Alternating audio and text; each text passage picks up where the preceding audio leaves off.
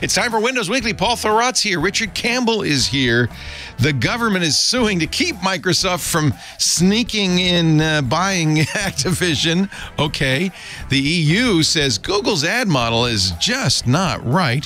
Windows 11 version 22 H2 Moment 3 arrives and no one notices. Plus the big Xbox game sale and a whole lot more all coming up next on Windows Weekly. Podcasts you love. From people you trust. This is Twit.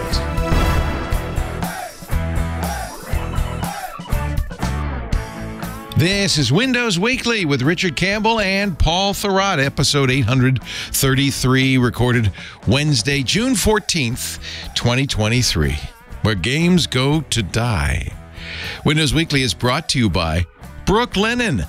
This year, give your dad the gift of a good night's sleep because dad deserves the best rest. And Brooklyn has dad's comfort covered with a lineup of home essentials made for relaxation. Visit brooklinen.com today and get $20 off plus free shipping on orders of $100 or more with the code WINDOWS. And by Duo. Duo protects against breaches with a leading access management suite, providing strong multi-layered defenses to only allow legitimate users in. For any organization concerned about being breached, any organization that needs a solution fast, Duo quickly enables strong security and improves user productivity. Visit cs.co/twit today for a free trial. And by CacheFly. CacheFly delivers rich media content up to 10 times faster than traditional delivery methods and 30% faster than other major CDNs. Meet customer expectations 100% of the time. Learn how you can get your first month free at cachefly.com. It's time for Windows Weekly, the show where we cover the latest news from Microsoft, and this is a big day for Microsoft news. Paul Thurrott is in the house, literally in his house. Thurrott.com is his blog, and leanpub.com is his publisher, where his books live. Mr. Run His Radio is also here, Richard Campbell. Happy Hello. National Bourbon Day, Richard. Thank you. I'm very excited. I got a good bourbon to talk about today. Perfect. So things are going to be fun. Are you in the Lake House or Coquitlam?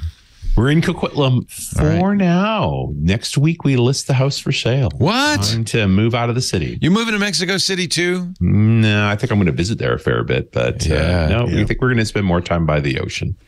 What? Where is that? BC, of course, is a coastal state, obviously, a province. We keep all our coast on the west side. It's about three hours north of here, where I am right now, including a 45-minute ferry ride. Oh, wow. So it's an island. No, it's not actually. It's connected to the mainland, but the highways don't go through because that's how severe the mountains are. So it's literally a strip of highway with a ferry at each end. Wow. That sounds great. It is very pretty. Yeah. Well, and you've been that great transition. You get on the ferry, and now you're kind of in a different world. Yeah. And then we live by the ocean. We have that here in Petaluma. When I used to work in San Francisco, I know I was home when I saw the cows in the fields.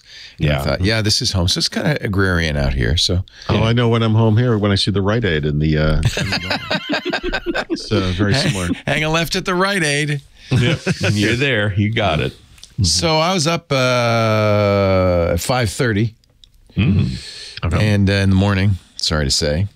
Why is that? I don't know. I couldn't sleep. I woke up. Oh, it's the worst. It's the worst. And I thought, why am I lying staring at the ceiling? I should just get up.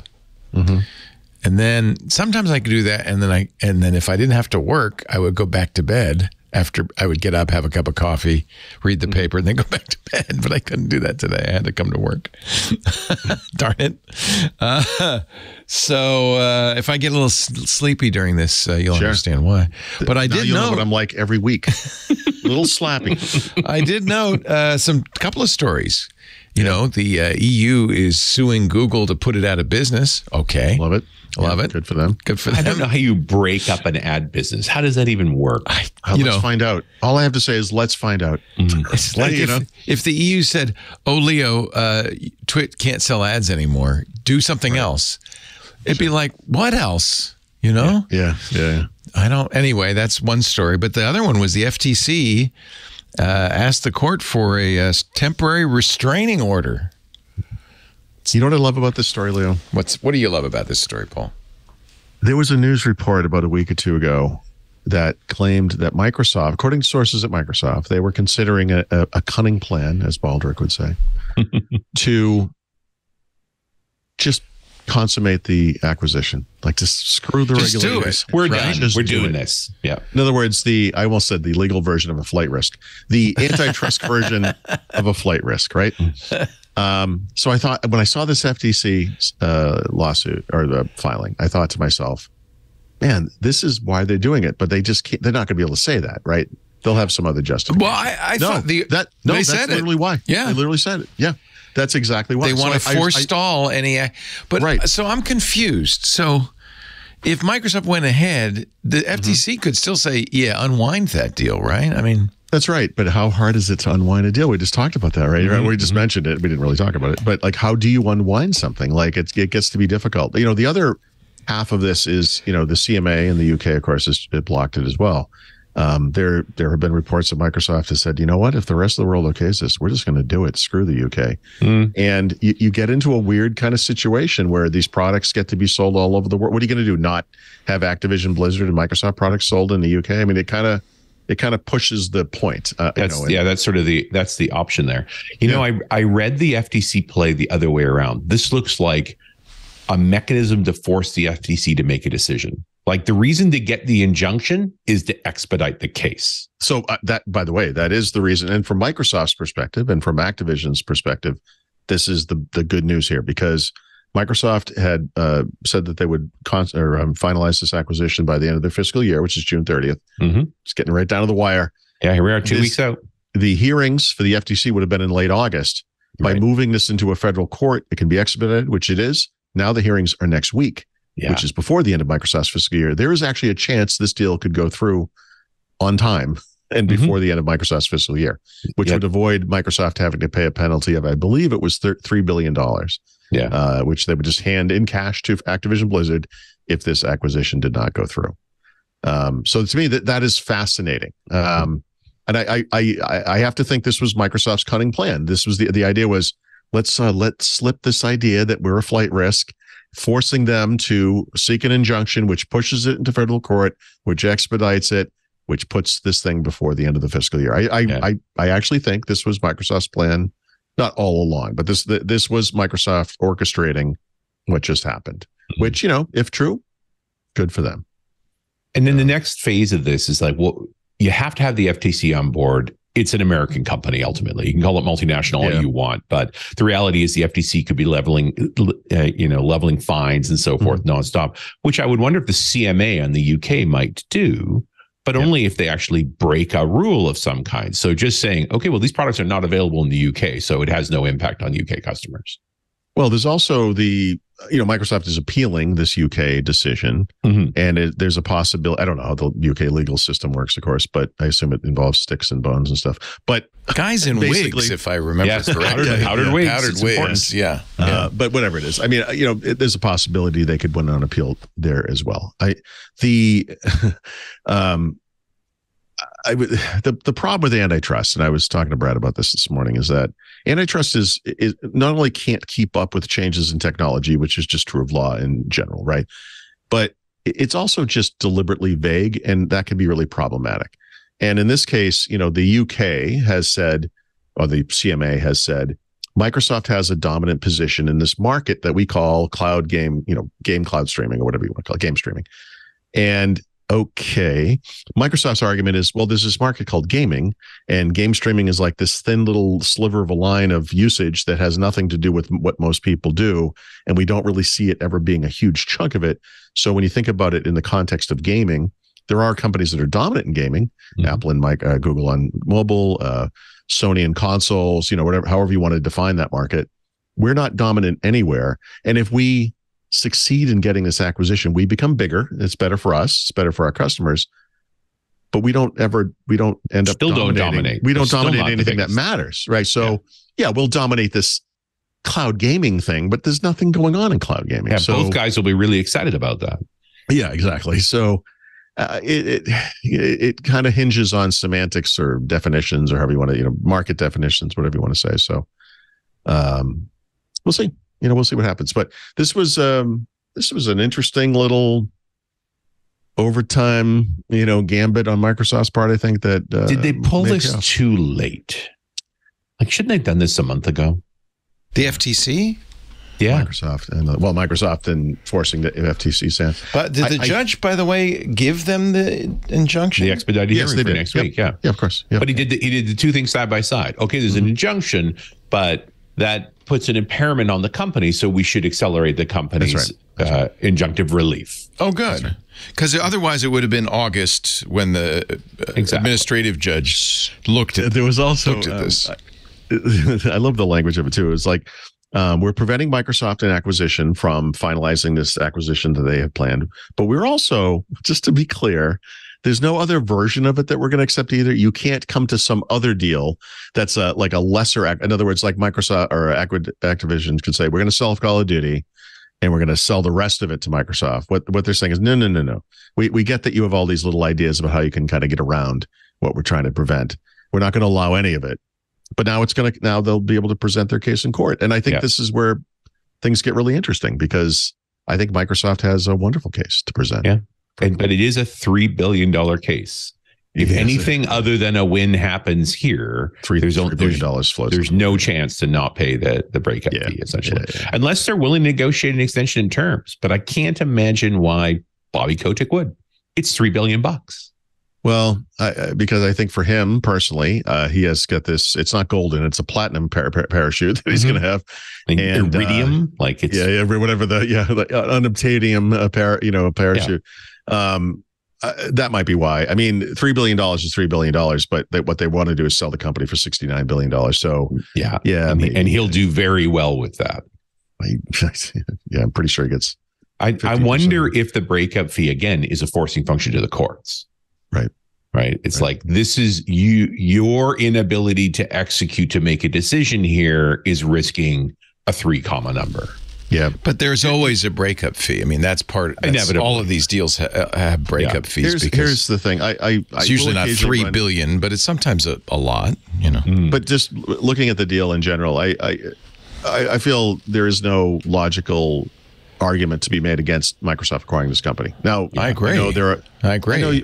I think anyone who knows what they're talking about would, of course, they would think that. But if you disagree, which the FTC apparently does. Well, and Sony literally said that the CEO of Sony, whatever the company's called, the Sony America, basically, literally wrote to Activision going back and forth and said outright, look, we don't care. We just don't want this acquisition to happen. It's literally that dumb. So there are people out in the world who we don't like Microsoft. We don't like this idea of this giant company owning more of some market. It doesn't really matter. Like, I'm not thinking about it clearly, maybe, but it doesn't matter. I just don't like big becoming bigger.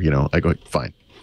But the thing is, the thing you can't really argue against is, let's pretend game streaming is a market. It's a market. It's going to be a market. It's going to be the biggest thing in the world. What Microsoft is offering is the same thing they offer with Call of Duty, which is we'll put our stuff everywhere. We're not going to restrict access to games. So if Sony, actually they do, it's in the news later, Sony is testing a game streaming service for PS5.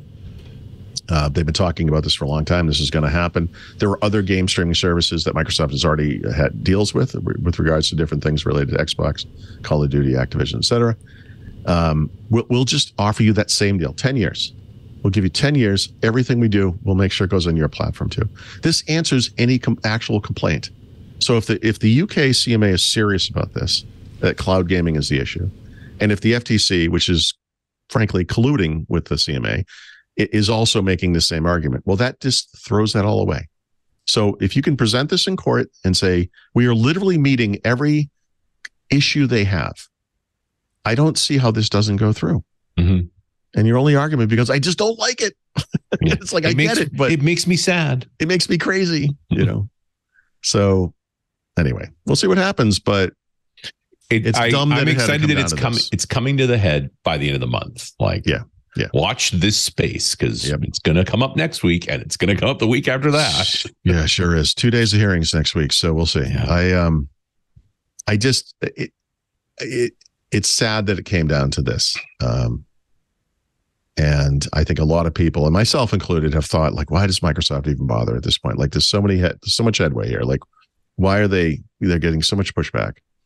And it really sets a bad precedent to walk away on this too. Yeah. This deal's dying not because it's not for the greater good or that it causes any specific harms. We just don't like it, and that's terrible precedent. Listen, I love that government has woken up to the notion that big tech is bad. Thank you. But where were you a decade ago? Yeah, exactly. 10 years too late. Thank you. But 10 years.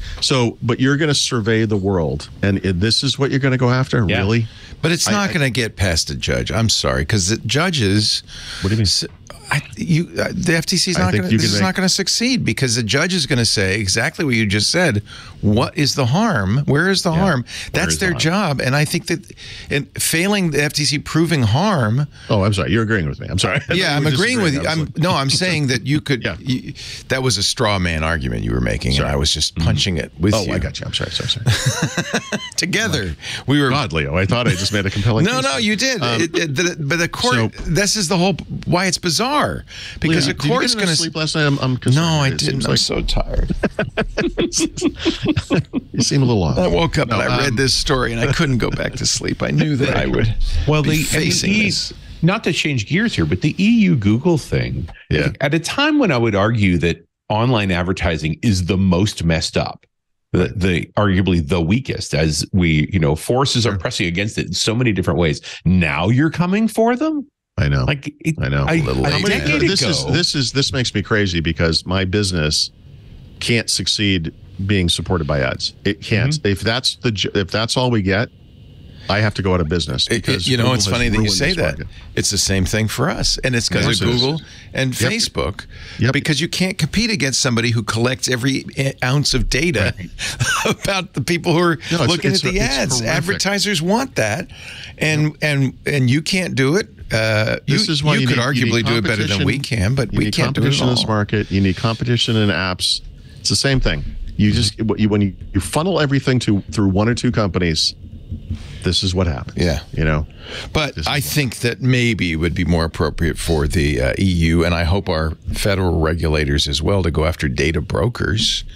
Yeah. The people who are, collecting information and selling it on to anybody. I mean, you go after TikTok.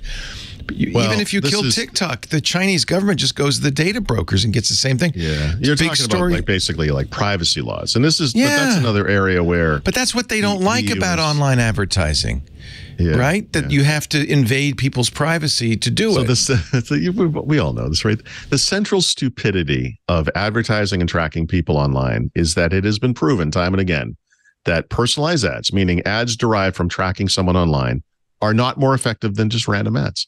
And in fact, I mean, we all know this. Everyone knows this. How weird is it when you had a conversation with your spouse or a friend, or you Google something, or you watched a show on Netflix, and then this stuff appears in search results everywhere, or it just appears, in ads. Or you everywhere. Make the mistake of visiting a site once, and then it's every other ad. It's seriously. Yeah. And that just, I think that just turns into a trust problem. Mm-hmm. If you want people to trust this stuff, stop tracking them. One of my favorite my favorite moves I did a while ago was sending I bought a product and then I started getting ads from it.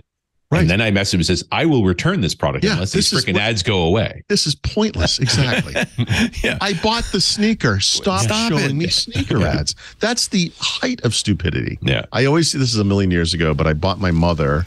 This might be even 20 years ago. It was a long time ago. I bought my mother a book on Amazon. So it was some book my mother would like. And then I was just recommended. Well, now we know what you like. About menopause or whatever, and it's like, guys, you got to think a little bit here. This is... You buy one bottle of Viagra, and for the rest of your life... It was a joke.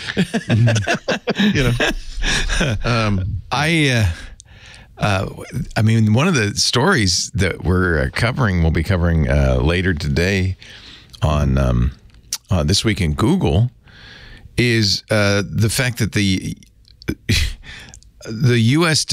intelligence agencies, it's from Wired magazine, the U.S. is openly stockpiling dirt on all its citizens. Jeez. A newly declassified report from the Office of the Director of National Intelligence reveals the federal government is a huge customer of these data brokers. And even though it's illegal, they're buying it on U.S. citizens. Yeah. And it's illegal. It's explicitly illegal, but they're doing it. So I instead of going after Microsoft Activision or going after Google for their ad model. Is it actually illegal to buy it, or is it illegal to use it? Oh, we can buy it. We just can't look at it. That's it. This is the Amsterdam doctrine.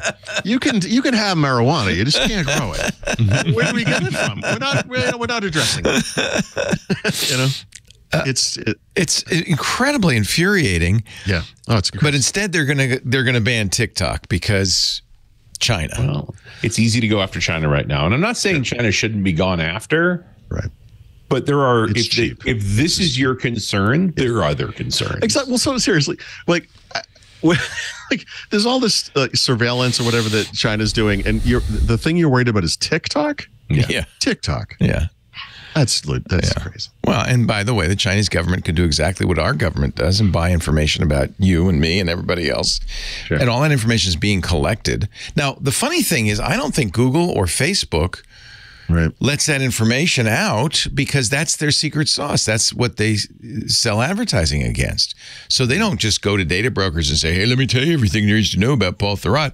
They keep that closely protected. Yeah, we don't know, obviously, what the information looks like that they give to data brokers. We know where the information comes from, right? Because we have whatever behaviors and usage we have online. We use Google Maps, we use Gmail, we use. Yeah, but I'm telling you, Google doesn't want someone else to know that information because it helps them sell ads. That's their secret sauce. Same with Facebook. Well, I would argue there are other Google's case. Every app you put on your phone is what's selling it to data brokers. It doesn't matter. It's not Google. Someone knows that Google's collecting information about where I went to eat because I was traveling with Google Maps, right? That's fine. But even Google Maps, they're not selling that. I don't think.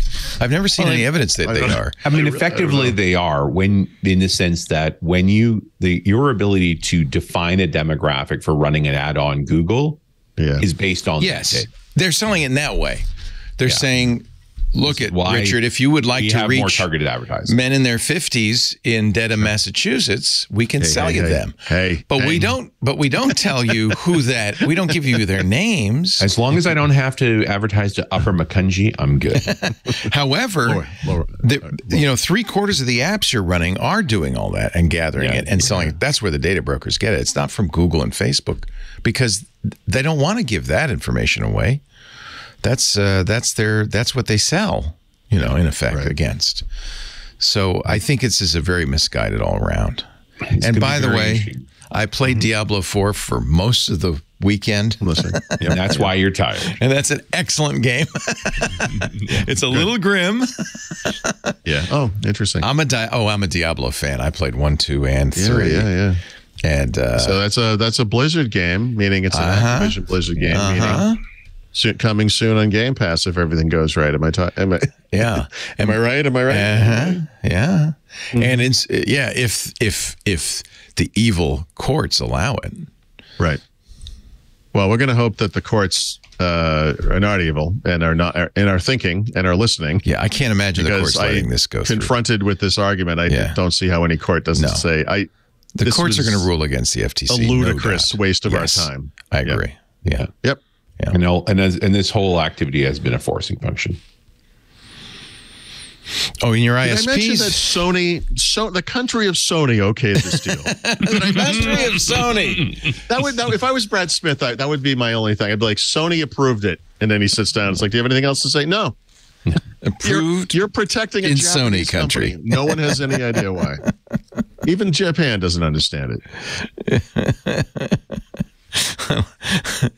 Okay, the country of Sony approved it. I'm just making a note for the brief when I do the amicus. Dudes. I'm not a lawyer. I'm not a lawyer, but the country of Sony approved it. I'm just a small town Macungian. To my plain spoken mind. All right. I've completely lost track of where we are. Should we do some windows? No. You should stop, and I will do an ad, and then you should do some. Then we windows. can do some windows. If we've got ads, we're gonna do them. The good news is we're not going to collect any personal information about you. We're not targeted. Interesting. No, leave that to your ISP. Yeah, that's the problem. You said a very interesting thing, Paul, that it's not ads. You can't be ad supported anymore. You have premium. I mean, you can be if you don't want to make any money. Yeah. It's like going to art school. I mean, you could do it. It barely covers costs. It's the same thing for us. And that revenue is dwindling. That's why we have the club, right? Right. That's why we have a premium program. Yeah. Yep. And it's why I'm always telling people you should join the club, because it really is what's going to keep us around in the long term. If without it, I don't, Spotify's, firing people right and left from their podcast division. NPR fired 30% of its staff because podcast revenue was down so dramatically. If you're not a member of Club Twit, you can hear Paul's Hands on Windows, Micah's Hands on Macintosh, the Untitled Linux Show, Scott Wilkinson's Home Theater Geeks. All of these are in the club only. You get access to the Discord, and you get ad-free versions of all the shows. And that means no trackers. We don't, you're just pure, unadulterated content. And all of that, $7 a month, I think it's the best deal in going.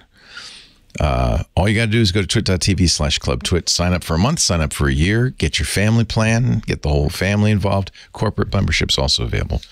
Twit.tv/clubtwit. Now you can talk about Windows. So just tell you right now, it's raining really hard here. So if I disappear, it's because storm. The lightning has arrived. You should do what they do in those German towns on the Rhine. Yeah. You should put a little mark on the wall. The river rose this high in 1624. Right. Put that there because, future If it comes up to Macungites. where I am, we're really in trouble because we're on the second floor. Is it Macungians or Macungites? Yeah, I don't know. I'm going to go with Macungians. Oh, boy. I think there might be a tree coming right through my apartment. Anyway. Oh, no. We'll be okay. Oh, no. We'll be okay. Now, have you heard of the concept of hunger stones, which is the opposite? Oh, no. What's a hunger stone? Is that like stone soup?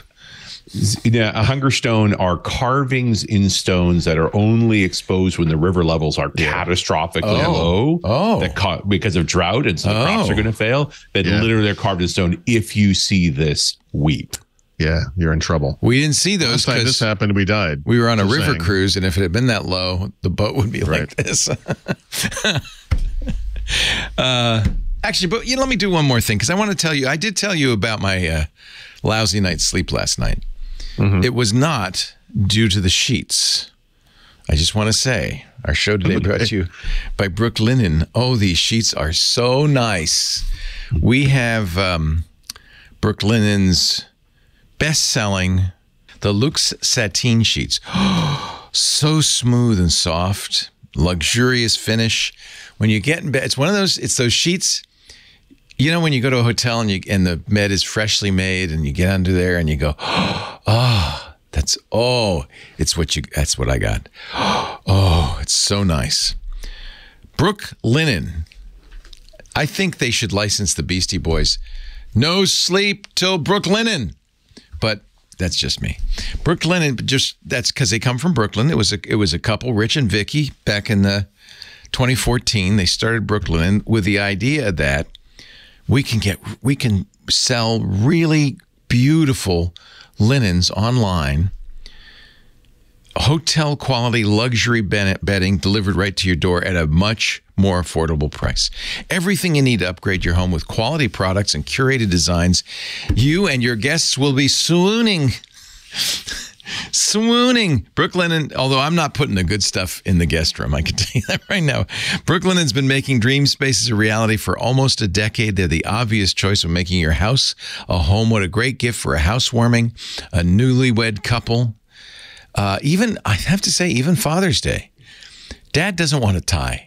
Dad wants to be able to climb into bed and go, that's what Dad wants. I can tell you. If you're unsure where to start, Brook Linen's bundles will help save you time and money. That's what we got. We got the the Luxe Sateen Sheet Bundle. So it comes with the sheets, the top and the bottom, pillowcases, 4 pillowcases, and a beautiful slate gray duvet that's just classy as heck. Love it. But they have them for bedroom, they have them for bathroom, they have them for both. They also have an organic collection now if you're looking for a natural option. Brooklinen.com. You'll see all the stuff. They have towels. In fact, this morning I dried myself with my beautiful Brooklinen towel. Lisa got them in red, cherry red. She loves red, but they have all colors. I like the red. Wirecutter and Good Housekeeping awarded Brooklinen for their outstanding bedding. Over 100,000 5-star customer reviews. One reviewer said, "I seem to get to that wonderful sleeping temperature very quickly and stay there throughout the night versus my older cotton sheet sets." Another said, "Best sheets in the world, like butter." It is. They are. It's like butter without the grease. It's really, you feel so good. The best gift for Dad this Father's Day. Brooklinen uses only the highest quality materials for all their products. Long staple cotton. Everything they create is built to last. Sheets, pillows, towels, bath rugs, robes. Oh, a robe for Dad. See, wouldn't that be nice? Dad would love that. What are you waiting for? Now's the time. Shop in store or online. Brooklinen, Brooklinen, brooklinen.com. Gift yourself for your loved ones. The rest they deserve. Visit brooklinen.com today. You'll get $20 off plus free shipping on orders of $100 and more when the offer code WINDOWS. So when you're in the shopping cart, use the offer code WINDOWS. You can remember that, right? And that helps us, too, because they see that. And they go, oh, those Windows people love linens. Brooklinen.com, offer code WINDOWS. For yourself, for Dad, for grad, for new brides, it's a great gift. $20 off. You don't have to tell them that part. Plus free shipping. No sleep till Brooklinen. Brooklinen.com. We thank him so much for supporting Windows Weekly on National Bourbon Day. How's the rain? I decided to do another commercial. Right, so I noticed you were weird thing. Concerned. Yes. Yeah, I said my wife, because she has a plant hanging out of a tree, actually, which is kind of weird. But it was like, it was sideways at one point. But now I can still hear the thunder, but now with the sun is out, it's just been one of those weird, going like sun, dark, sun. Do you have a storm cellar? No. You can't go down into the storm cellar? No. Oh, man. You're going to regret that. I'm going to ride this out. Yeah. So now, Richard, let's talk about Windows. If you want to. If you released an update to Windows and nobody noticed. Did that happen?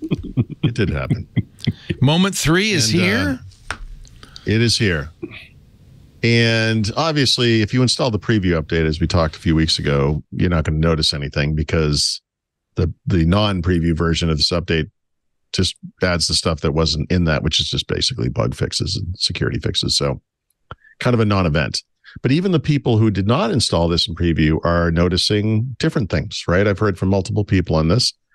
Some people have installed it on different PCs. They get some features on one, but not on the other. And this is that controlled feature rollout thing that we were talking about. CFR is just randomly deploying stuff. And I've seen this on my own computers as well. It's weird. So, we talked about access keys. Remember, Leo did the demo where you could see what that looked like. That's one that some people are not seeing. Most people, but not all, are actually, I don't know, they think of it, the alt tab change, where not all tabs from the Microsoft Edge browser will appear in alt tab. It's been reduced down to 20 tabs at most. Not everyone's seeing that. This is stuff like that. So it's Microsoft. This is my entertaining life late. I don't know what to tell you. So that's what's happening. And at least nobody's screaming. Like, it hasn't. Well, yeah. So, that's interesting because that's, I would say, the other issue with Moment 3, which is that as moments go, fairly unmomentous. It's a non-momentous, I guess. And you're up against the issue here, which is nobody was looking for these changes. Right. And so your best you can hope is they don't notice that you made them. Right. Well, because the other possibility is that you've now moved their cheese and they're angry. If that's the plan, it's working great. They're killing it. They're nailing it. It's So yeah. Anyway, that happened on Tuesday. It's weird. I don't know. I spent some time updating the book for this. I don't even know why I do these things anymore. It's just pointless. You're on the treadmill now. Yeah, I am. Yeah, there's one of the other changes. Let me see if it's on this computer. Is yeah, actually it is. So there's a new interface for pinning widgets. If you care about that kind of thing, that's new. It's really not a lot. We're running out of stuff. Halftime adjustments. I don't know. There's really not much to say. So that's where we're at. One could argue we've been running out of stuff for some years now. I mean, this app isolation thing is incredibly important. Yes, 100%. Like, of all of the things, I mean, I've read all the things, Paul. I do read your stuff. I am a premium member. I apologize. And most of it I am happy to mock. This is actually important. It is. It genuinely is important. It has been a problem for a long time. This is the 10x solution. This is the 10f solution. This is what we've been trying to do all along. I wish to God Microsoft would say it just the way you just said it, because yes, 100%. You know, you have to kind of know the history, know what you're talking about, and can draw these kind of connections. And I just wish Microsoft would do it, because when you think back to Windows 10X and this idea of this alternate version of Windows that was going to have a simpler UI and a container-based architecture, where all Win32 apps would run in a single container and be isolated from the rest of the system. And then UWP, or what we now call Windows App SDK apps, will all run in their own containers, right, with their own sandboxing, right, which is the model today. You sort of applaud this and you think this is a good idea. But they canceled Windows 10X, and part of the reason was this compatibility issue that they had with this container system. Everybody has an app they must run. It won't work with, and it's never the same app. You know, you were, this was a long time ago, but back when Windows 10S was a thing, back when S mode was a thing, the argument I made, and I made this directly to Terry Myerson, by the way, but the argument I made about this was, guys, you're doing this all wrong. It should not be a mode. What you should be able to do is have what we now, an allow list or a block list for these apps, right? Are you whitelisting or are you blacklisting? Yeah, you can block everything by default. That's fine, but let me get Chrome in there, because Chrome is the one app I rely on that I need to be allowed to run free for whatever. You know, I need it. It doesn't work in S mode. I need this app, whatever it is. And your only option is to simply shut off S mode. Yeah, and to me that was it was too black and white. I never understood why they architected it that way. I think that's the reason it failed. This was Windows RT. You've got this thing that, back in Windows 8 timeframe, you've got this thing that looks just like Windows 8. And then you go to the web and you're like, I'm going to download iTunes at the time, or Chrome, or whatever it is. And that thing will not install. And what the heck is this thing that looks like Windows that doesn't run Windows apps? So it seemed like this container system for Windows 10X could have solved the problem. Performance issues, obviously, but also the reason they canceled it was compatibility issues. So how is this new thing different? There's a new technology they announced in a build called Win32 App Isolation. It does use containers, by the way, app containers. Microsoft technology, right? Nice. It works on an app-by-app basis. It's exactly what I've been asking for, right? So it's not something you can, as an end user, because it's brand new, right? So right now we're at the point where we're asking developers to take a look at this and see if they can put their apps in this container and make them more secure, make them better citizens on the computer. I expect IT folks to jump on this. I do too. I literally went in that direction in the article I wrote. I was like looking ahead, thinking about what they did with S mode and Windows RT and everything else. Like, what's the logical end game here? And the logical end game is this lists of apps you can use or not use, right? That we're going to lock down the entire system, but we're going to allow some small list of Win32 apps that are not contained because they're vital to the business or whatever it is. Like, there's no way that this is not where this is going. No, and I've seen companies do machine isolation for this, where it's like those insecure apps only run on these machines, air gaps, or they're living in Azure Virtual Desktop for the same reason. That's right. What you're now offering here is that solution, but back onto the desktop. Yeah. This has been a long time coming. I mean, there's no doubt about it. But it'll be a combination of dev changes and sysadmin changes to apply this to a machine that's essentially a lockdown machine. That we have a set of apps that are allowed to run, and yes, we have that cranky old app running, but we've gone through the app containerization process for it. Geez, I got to think, when did they add this? Yeah, Windows Vista, they added this thing called user account control. And the idea behind user account control was like, look, we made a little campaign to try to get people to run as limited users. No one's doing it. They're all running as admin. Okay, what can we do? And you basically put up like that middle brake light on a car. It's like a little, just think about what you're doing here for a second. Like, you as the user have permissions over everything on this computer, but the thing you're about to do could be dangerous. Just think about it for a second, right? Yeah. And whether or not UAC it didn't work because it popped constantly. Right. Okay. You learn to just say, what do I have to say to make you go away? Yes, but but what it never solved. It was this notion of when you install an app, whatever it is, Chrome. I'll keep using Chrome as the example. Chrome runs under your permission level. Chrome can do whatever it wants. Chrome could be malicious, but the bigger problem is that Chrome could be compromised, and a malicious actor could act on your behalf on your system using your permissions to do nasty things to your documents, to your private data, to whatever else. And this is the solution to that other half of the equation, which is the user is the weakest link for sure, but by extension, the user's permissions spread over the computer are also a very weak link, maybe literally the weakest link. And this is what we're trying to address. So, listen, this been 20 years of work that went into this. That we used to have, what was it called? The MDOP, the Microsoft Desktop Optimization Pack, had app virtualization, had, I can't forget the names, the MedV and AppV, I think were the two products. And, one of the neat things you could do was like run a virtual application on a physical computer without having a virtual machine that was the entire desktop, that kind of thing. That's one. Virtualization is kind of one way. I think this containerized approach is maybe the more modern / I'll call it better way, where it is locally installed. It's a native app. It's on your computer, but we just, and by the way, there are going to be prompts. There's going to be UAC type stuff. This is the thing. You're going to have an app that's going to want to access your documents. It's going to want to access the camera. I don't know what that looks like yet. It's probably going to look like a UAC prompt, right? We're going to get, they are going to be a little more annoying. But this is the right approach. And to Richard's point, start with developers, go to IT, but the end game is going to be some version of Windows where this thing out of the box is going to be secure. It's going to be a little more annoying. But hopefully, but I think the hope or the goal is, by this point, maybe we've mostly moved on to more modern apps that are sandboxed already, so you don't have to think about this. And it will make the older apps that we sort of still rely on, the Offices of the world, the Chrome, web browsers, unfortunately, a little more annoying. And maybe we'll move on to a more modern architecture for apps, and those things start to go away. So anyway, it's a good thing. It's in public preview today. It's really kind of, I guess, technically just aimed at developers, really. I think they want to get developers going. Yeah. I don't know the devs are going to grab onto this so much as sysadmins will, and then they'll go to the devs saying, "I can't make this work. Help me."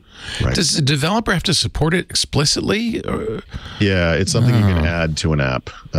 It's about essentially the containerization is about a manifest. What rights do you need? Okay. What ability to access? Oh, that makes sense because you have to get entitlements to use those things. Yeah. And so, what the bigger thing here is some of those entitlements are so comprehensive that they're insecure, and so like pushing you're not really sandboxed that stuff off. Well, I need to be able to write to Ring 0 and the hard drive. Yeah, well, thank you. I don't think most app developers actually think that way, but I think lazy ones do. That's the problem. That's a lazy approach, right? Yeah. Well, but Microsoft has been kind of pushing developers in this direction for a while. So it's good. Microsoft also is good at lying to software, right? Like this was Chris Jackson's old shtick. We did a bunch of shows on this, the shimming effect, where it's like, oh, I want to write into System32, and you go, sure, no problem, and it actually stuck it in the So in this case, you're virtualizing the file system, or you virtualize the registry, and you're like, oh yeah, no, just do whatever you want. Whatever you want. It's writing to a fake version of the registry. So this is basically about packaging. Like you said, there's a manifest file that kind of explains what it can and cannot do. And we'll see. The goal, this needs to be as easy as possible. I haven't looked into it. There's a GitHub repository you can go check out to see how to do this. I mean, dude, it'd be nice if this is easy, but it's even more important than that. The bottom line is the thing that you hit on, which is I have an app that's badly behaved, right? The one that everybody depends on. And I am willing to spend a whole day trying to figure out how to build a wrapper around this thing. Exactly right. Because it's that important. Yep. So I think it's going to happen. I've always thought, as soon as I saw this thing in Win 10X, as a logical extension of the work that came before it, as this is as well, I think, yes, they're on the right path. I think there's an answer here. Yeah. The Windows 10S thing, or the ESMO thing, was not the answer. And it was so easily expressed. You can't just lock down the whole system. Like, that's when, you can't ship something. You can't, I mean, they did actually, but when you ship something that looks exactly like Windows, but doesn't run all Windows apps, people tend not to like that thing. They get a little grumpy. Yeah. So it was fun that in ESMO, they were like, oh, we fixed it. You can get out of it. And it's like, yeah, but you get completely out of it. There are actual real world reasons why you don't want background apps running all the time. You don't want the Win32 apps to have access to the system all the time, whatever it might be. There were good things about it, but there had to be a kind of a common sense middle ground. Well, and that all or nothing thing meant it was always nothing. That's right. Yeah, that's what happens. That's what happens. People would try it and then they would fail. Yeah. And they would say, screw it. I'm just going to go back. I'm just going to run. And my security doesn't matter if I can't conduct business. Right. End of story. Yeah. So that was the real. Anyway, it's happening. So that's neat. Awesome. Yeah, to me, this is kind of like the biggest. I mean, well, the Activision Blizzard thing's pretty big, but this is big. This is big. Yeah. No, it's a really important thing in Windows, something that's been coming for forever and we've been hoping for a long time. And so the idea that it's in the insider's build just speaks to, holy man, we may actually get this dealt with before Win32 becomes irrelevant. Yeah. I don't remember the timing on Windows 10X exactly, but let's say they canceled it probably in, oh boy, what are we looking at? 2020, 2018, something like that. And, the UI pops up in Windows 11. You're like, oh, cool. Okay, that was a cool idea. I get that. May of 21. May of 20. Oh, that, geez, okay. And, but you're like, but what about that other thing? Because the UIs are fun. They're easy to see. You can talk about it. It's neat. But this kind of fundamental architectural change was so important. And I was so excited about it. Yeah. And it just kind of dropped off the earth. And so. Yeah. I mean, the honest truth there is like the code never goes away. Yeah. So that, it just goes back into the lab and they munge on it for longer. Like, right. I don't know that they could have gone any faster if they just said it's got to be app containers. Right. But maybe a little. But there were definitely some other attempts there. I always wondered what the minimum uptake would have had to been to keep it going. Yeah. Like if 10% of enterprises had been able to use 10X, would they have kept it alive? Well, because I think it was like 1%. Yeah. So 10X, it almost had to be its own OS because they couldn't just do it to Windows. Yeah. Whereas with this case, you can say, well, yeah, that Windows is unchanged. Now we're just going to change apps, and that's fine. We've lived in a world in Windows now where we've actually had app sandboxing since Windows 8, right? So certain types of apps, right? Yep. And Microsoft has allowed packaging of desktop apps to be sold or downloaded through the store since Windows 10. So we've really been kind of taking all the steps we need to get developers used to it. And then users don't really have to they will have to when they start seeing prompts, but it should be basically seamless. You're still going to install the app. There's not going to be, the UI doesn't change or anything, but you may see occasional. But you see the trepidation. It's like there's a group of folks that have to walk around the Gordian knot that is Win32 going, sure. You really want to take this sucker on? Like, are you sure? Like, it is the giant bugbear in the room. Right. Yep. And literally decades of essential software built in it. I'm looking at my taskbar right now, and there is not a single, let me think about that, an app that has any bearing on like UWP at all in there. Yep. Now, there are modern apps like Teams that are based on web technologies. A Notion, I'm sure, is a web app. But the rest of it, Visual Studio Code is a web app, but the rest of this is desktop stuff, right? Word, Brave, Photoshop, Paint, Notepad, all that stuff. And a lot of those apps have modernized. Yes. Oh yeah. Absolutely. But there's plenty of out there that haven't. I mean, I think one of the greatest sinners of all time is AutoCAD. AutoCAD still tries to write to INI files, for goodness sakes, right? Like, that's awesome. And I mean, the number of internal shims at Microsoft inside of Windows that say if AutoCAD is not trivial, but they're utterly dominant in their industry. There is no alternatives. The ecosystem is so massive that it is what it is, and they don't have to get better. Well, They're going to be forced. Well, we're going to extrude these apps through a. This is going to be the thing. And I have friends who are the sysadmins for large organizations that use a huge amount of AutoCAD. Like, this is a technology that they will literally pull one of their people on and say, you know what you're doing this week? You're figuring this out, because if this actually can address this problem, the amount of challenges they have around security, you know, they're afraid of software updates. They're afraid of all of those things because of their privilege escalation risks. Right. Yeah, it's good. It's exciting. Yeah, it really is. That's why I buried it in the middle of the notes.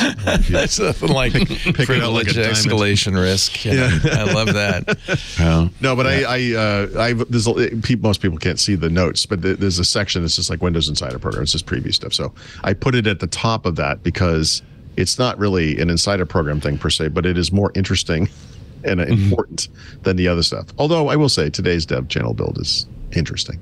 But yeah, I wanted to highlight that part of it. Usually we debate the fact that the search box is curved instead of square. It's true. It's nice to have something a little more meaty. I agree. Yeah. I'm going to regret this sidetrack. I know you know this, Richard, because you talked to Jeffrey Snover, but I was in writing about PowerShell recently. I came across this quote from him where he was talking about why this thing was needed. PowerShell being the command line scripting environment in Windows that he wrote, .NET based, right, object oriented, et cetera, because obviously they looked at Unix shells, right, and they would have used Bash or something like Bash. That was what they thought they were going to do, and what they found out is that it doesn't work in Windows because Bash and those shells and all of the commands that are in them that you pipe things through are all based on this notion of text based files. Unix is designed with text-based configuration files. That's the point. Windows is not. It used to be. That was the INI file. That's why I thought of it. But they use the registry now, and they use. They're basically, I'll call them like not digital files. They're all digital files, but they're binary data files. They're binary files. Thank you. And that's why Windows had to use a different kind of scripting environment. And the thing it created was incredibly elegant and is excellent. Yes. And is in many ways superior to what you see on Unix. Well, and conceals you from that complexity. Yeah. I would also add the other element was Active Directory, which just same thing. The privileges models were so intensely complicated. Right. Where Unix was wonderfully binary thing. Yes, right. Exactly. Yeah. So anyway, I thought that was kind of interesting because I think a lot of people today still would look at Windows and be like, how come they don't use the just use a Unix shell? Like, why wouldn't they just do that? And it's like, it doesn't work. Yeah, if you want to use Unix shell, we've got WSL for you, the Windows Subsystem for Linux. So you can go do that. It won't help you in the Windows area, but at least you'll be happy. And that's interesting. But I do have to say, the fact that the search bar has a different curve in the window and in the taskbar, to me, is still kind of a bigger deal. But I'm not saying it isn't dumb, but I'm not entirely sure that it's important. What are you laughing at, Paul? One man's junk, Leo, is another man's treasure. That's right. That's all I'm saying. I'm afraid I wear more tinfoil than you do. And there's some stuff I'm worried about, and the curve of that thing is not one of them. Well, you just don't have as good ADHD as I do. That's that might be why. Anyhow, okay. So in addition to Win32 app isolation, there have been a couple of Windows Insider Program builds over the past week. One was last week, one was today. The one today is much more interesting.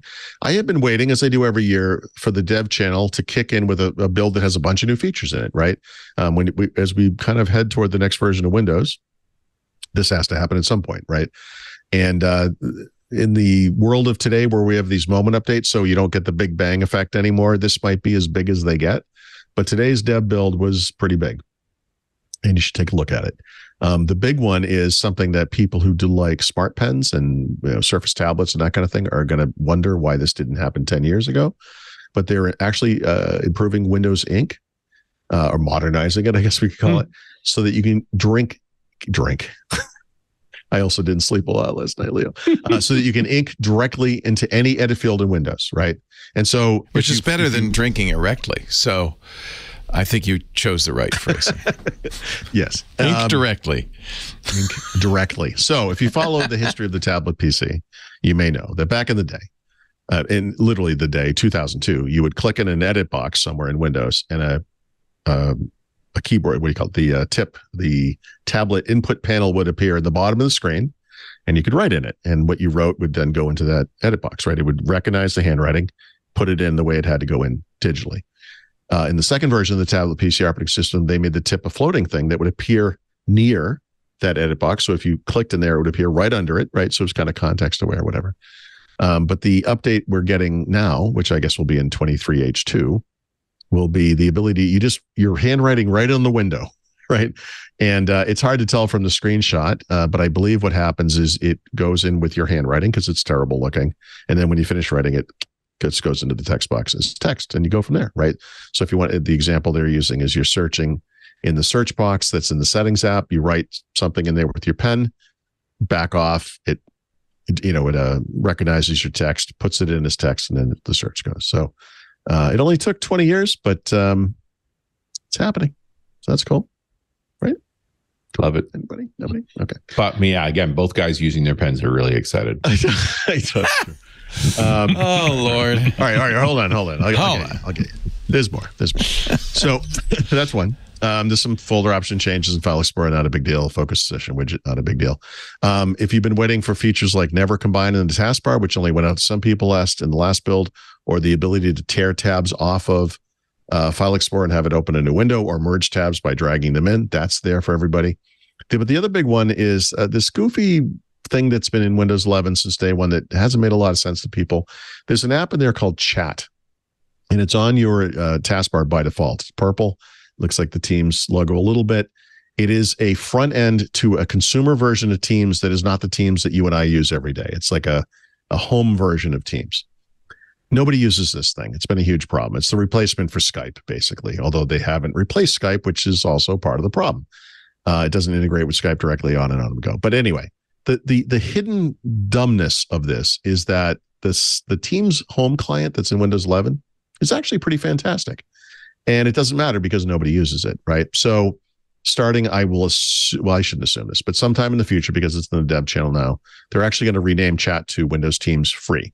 So they have a new brand. They're going to just acknowledge this is, in fact, Windows Teams. It's the thing. It runs its startup. It's on your taskbar by default. Like I said, the default UI is actually really neat because it lets you start a meeting or like a chat session or a video call just right off the window. Like, it's not the full Teams experience. It's like this little customized thing. So I don't know if that's changing, but they are, in fact, renaming this thing, and they're kind of admitting, okay, it's Teams. Just kidding. And so we'll see what that looks like. That's that to me is kind of interesting. I feel like they made a.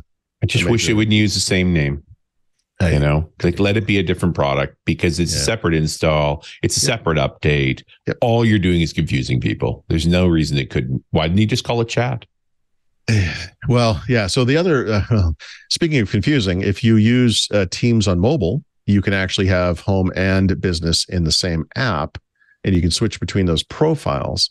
It's a little awkward. I kind of wish there was a view where you could kind of have both at the same time. I don't like going in and out of that. It's like if you have different profiles in, Facebook or Instagram or something. And yet I'd argue in favor if it was the same app, but there was clearly like a home mode and a work mode. Yeah. I find that more acceptable than two pieces of software, both named Teams. One of them isn't Teams. Yeah, right. And I kind of hope and wish and expect even that's what. But this was Skype and Skype for Business, right? Skype for Business not being Skype and probably not good for your business, right? Like, those were bad names. Well, it's like if you sign into Windows with a work or school account, you have got your OneDrive for Business icon in the desktop. You can also sign into your OneDrive consumer account. And then you have two cloud icons in the tray, and you got two instances of OneDrive. And you don't know which is which. And well, one's blue and one's gray. It's super obvious. No, and that's my M9 cleanly built M365 machine. There's exactly that. There's the business OneDrive account and the personal OneDrive account. That's right. Yeah. So anyway, and you recognize these are the features that Microsoft employees themselves use. That's why they work fairly well. Right. Whereas you think, okay, but why don't you just have one OneDrive icon, one OneDrive node in File Explorer, and then it could say work and home, and you just got to go. I don't know why. Now you're just talking crazy talk, Mr. Thurman. This is two different teams, so it has to be two different icons. Yep. I know. Sorry. Last week there was a beta channel build. We don't have to talk about too much. There's not too much there, but there's a new narrative voices. I should say new natural sounding narrative voices for Chinese and Spanish, both Spain and Mexico. And then there's a toggle that will, if you have a cellular connection in your laptop, it will help kick in when your Wi-Fi connectivity is poor, which is, I'm sure, a feature that was already in Windows. So I'm confused what that even means. But anyway, that's what happens there. And here's the next huge announcement, because this is also humongous. This is also big. And this is what we were talking about, Leo, when you came in. AMD at CES announced that they were adding an AI engine, as they call it, an NPU, to their chipsets. And the first of those is now shipping, and it's actually a product that's out in the world today. So this, I believe, is called the Ryzen Pro 7040 series. It's in some Lenovo and HP PCs right now. It is that NPU thing that we've been talking about. It is the first x86 NPU. So you can enable such thing. Well, not such things. You can enable the one thing, which is called Windows Studio Effects, which is those kind of blur your background type of webcam nonsense that everyone does, but requires an NPU. So that's available. But the next step, of course, is Copilot. So for people who want to use Copilot to its fullest extent, I'm not saying this is going to be required, but I am saying it's going to work a lot better. So this will be kind of interesting. And they kind of have this not AMD. No, it was AMD. I'm sorry. Talked about a multi-year plan where the rationale for needing this will grow and grow and grow. Oh yeah. Because right today it's literally like, well, you can have like a blur your background in your probably in the next webcam. In a year, everything will have an NPU or some sort of AI processing chip. Meteor Lake is coming out this fall from Intel. That's right. That's right. Are these NPUs big enough for some of these bigger models? Like, if Copilot's really going to run on the local workstation, is that GPT-3? Because last time I looked, that model was a terabyte. Right. So it doesn't nobody knows how big the It doesn't have to load the whole terabyte, does it? I mean, it says that's how models work, man. If you don't have the whole weighted model, how do you do the execution on it? I think this is the point of the hybrid AI thing that Microsoft and its partners are talking about, where parts of it are in the cloud, parts of it are local. And Google's talked a lot about shrinking the models so that they can fit on the phone and that kind of thing. Well, and this, what I was looking for in the early conversations around GPT-4 a couple of years ago, they were saying, hey, we're going to go, 3 is as big as you want to go. We're going to work on a smaller model. Now, they ended up not doing that. They made arguably one of the largest things that's ever been made, and is now costing a fortune, and more that's being surfaced. Right. Because as long as something's growing like that, it still hasn't been figured out. Sizing is a measure of, hey, I've got the shape of this, and now I can tighten it up. I'm able to use Stable Diffusion models, which are 1.6 gigs on my iPhone, which has less RAM, obviously. So they must be paging it somehow. A Pro Max, though, because you need a bigger iPhone. No, it works. Pro Max. I do have a Pro Max. I do. But, how much RAM does it have, though? Not a gig and a half. Actually, iPhones do not have a lot of RAM. No, they're notorious for being light on RAM. Yep. So I'm thinking they're paging it, right? They must be able to do the work. Or maybe, maybe you can use an index or something. I mean, do you really have to have the entire model in RAM? Well, I mean, it's interesting to think about how they might break those things out. Are they doing word pre-processing on the machine and actually doing the back end of the cloud? They have talked about NPUs being able to run Stable Diffusion, but the full model of Stable Diffusion is like 8 gigs. Which actually, that's way too much for a phone, but that's totally PCable. Oh, it's easy on a PC. That's what Qualcomm showed off at Build, was Stable Diffusion running on a Qualcomm-based or a Snapdragon-based PC. But I don't know if it was the phone. I don't know that we fully got our head around how this is going to go about, but I think talking to hardware folks that I know, when they're talking about these NPUs, they're saying, where do we draw the line while you guys keep building bigger models that are destroying? Does the NPU have dedicated memory? Or is it using RAM? Yeah, I don't know the answer to that. I think it depends.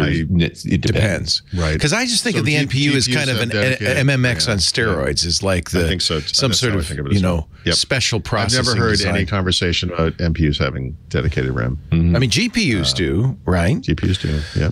An NPU is in some respects a faster GPU. Or purpose-built GPU. Specialized. They're basically VLSI. They're FPGAs. They're programmable. I don't know if an NPU. Programmable gate arrays. I mean, effectively, they all are. Specialized in different things. Specialized, And the RAM in GPUs is also specialized because it's meant for ray tracing. Right. So it needs to do rapid updates of simultaneous numbers. So actually the organization of the RAM is different because so many different scalar processes have to write to it simultaneously. Right. And that's why they ended up putting RAM there. I don't think the machine learning models have that issue. And so regular RAM should work for them, although there's an argument at some point for a cache. Yep. And remember, the Apples have this unified memory architecture, and there is no GPU. How that helps. Yeah, you don't have to worry about that. That's interesting. Well, all the RAM is shared with the GPU, the NPU.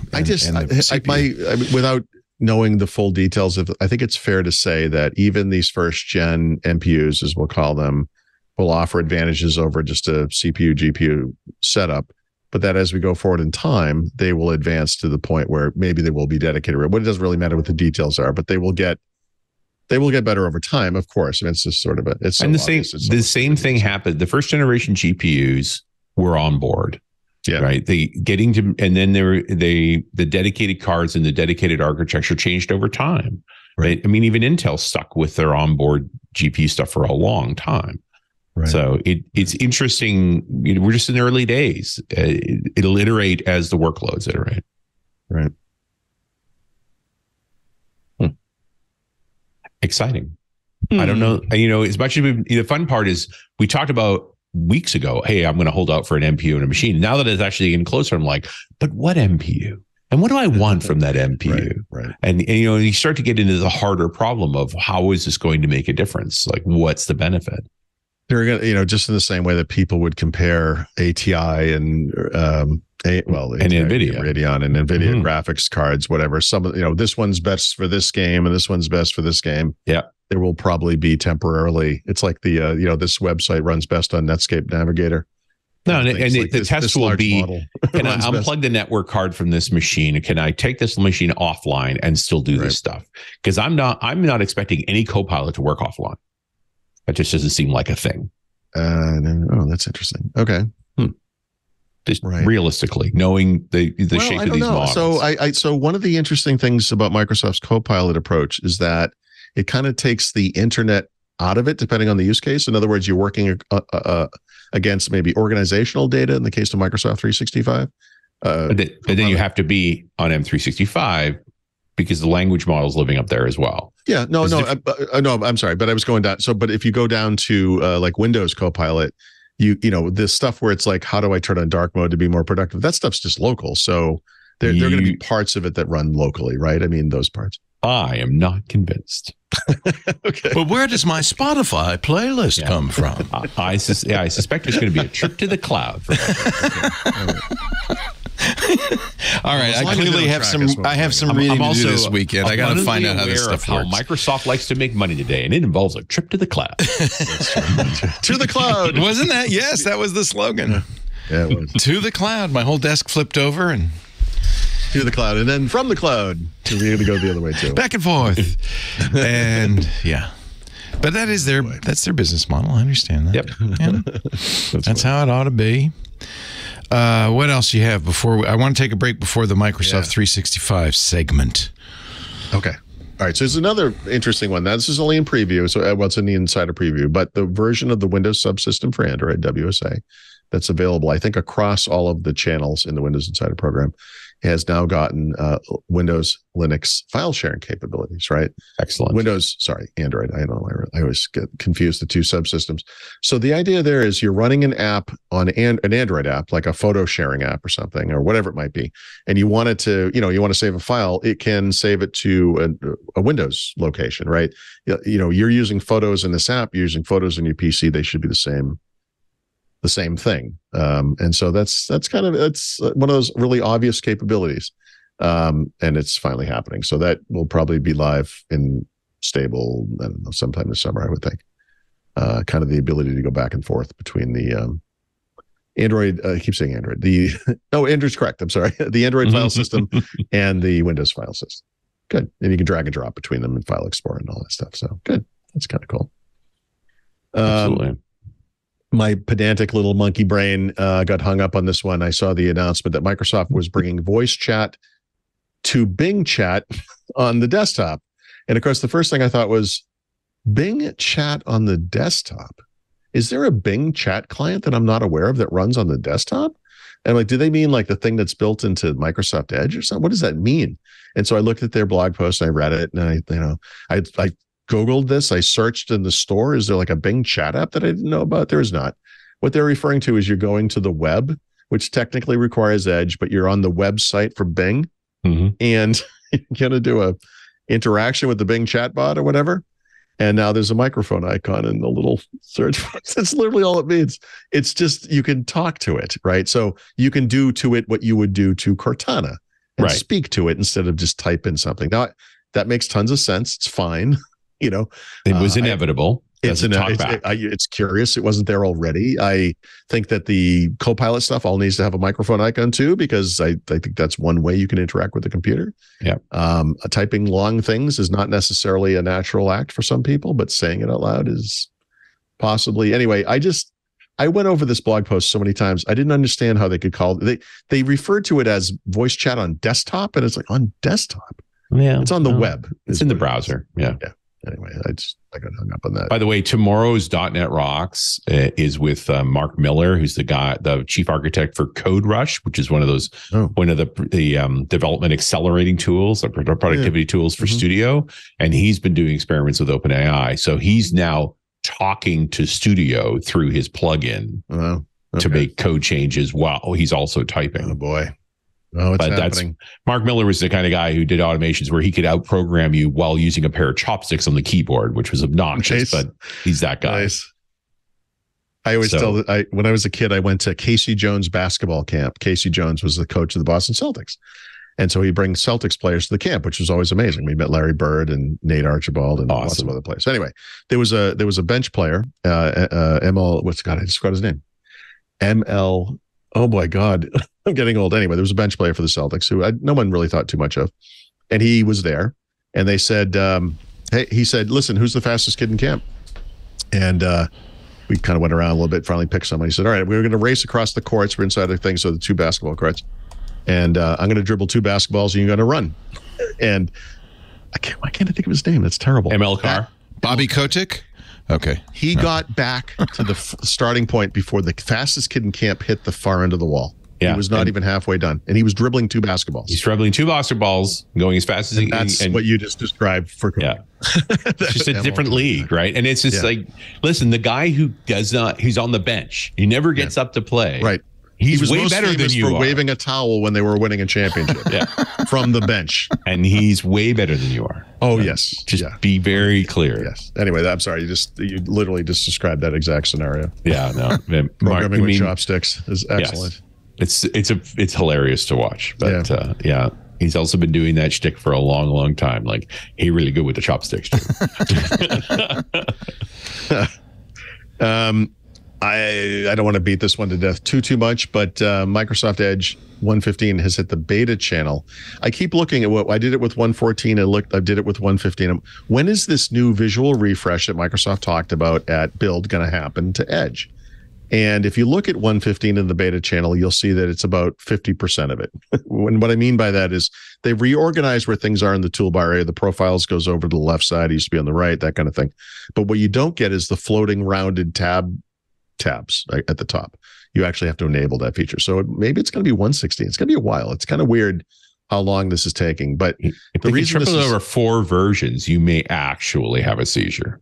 Yeah, back in April or maybe early May, knowing that before Build, I knew this visual refresh was coming because they were testing it in the Insider program. And I thought, I'm going to start updating the chapters in the book so I have the new UI. I want to get on top of this. And I got halfway through. I updated over 100 screenshots, and then my Build happened. And they shut off the UI. It was completely different. And I'm like, what have you done to me? So for the last week and all of the weekend and then part of Monday, I finally went using the beta version, turned on all the stuff. I updated all 7 Edge chapters. Every single screenshot has been updated. I've added some content to it. I tell you, by the time this thing ships, it will be different again. And I'm going to buy a Mac and call it a day. Okay. And then finally, offend. Vivaldi announced that they will masquerade as Edge so that its users can use Bing Chat in the browser. And I'm sure this generated some chuckles in certain corners, but I will just tell you, browsers masquerade as other browsers all the time. They have to. Like, that's how browsers work today, unfortunately. So, most browsers or most websites are written to Chrome, whatever. If you have special features, it kind of pays to pretend you're Chrome a lot of the time. Being based on Chromium really helps, obviously. But this is not unique, and honestly, good for them. Microsoft is going to add the ability to use Bing Chat from any browser at some point this year. That is in the plan. But if you want to do it now and you want to use your browser, if it's Vivaldi, it works. I guess any Chromium based browser could do that, right? Yep. Is it just do they just say what the agent is? They sort of pretend it's user agent, right? So they have a term for this. Yeah, their term is, I believe it's, I just want to make sure I get this right. I think they call it user agent discrimination. Yeah, that's what they call it. What? So impersonation is better than.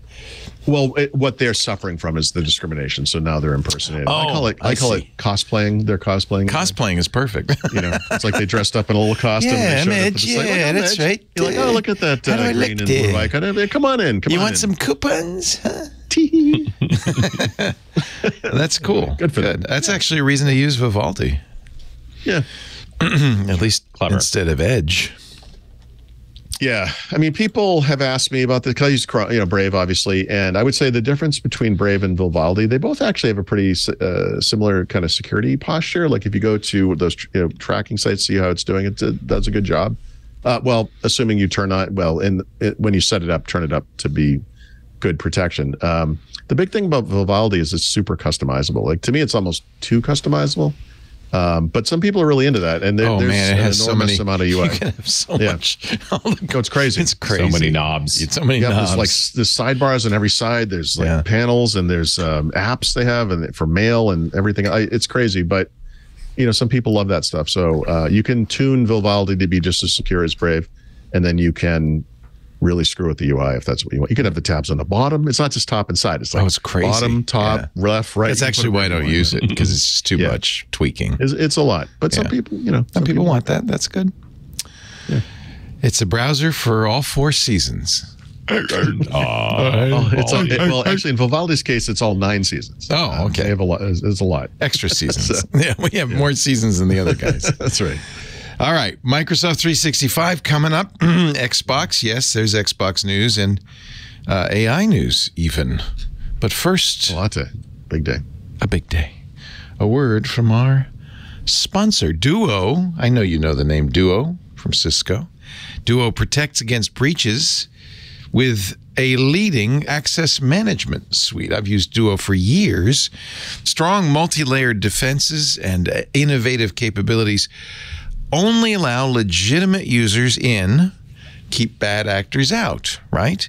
Authentication is kind of 90% of the game here.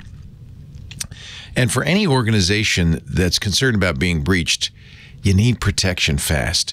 Duo is easy to install, easy to use. It quickly enables strong security.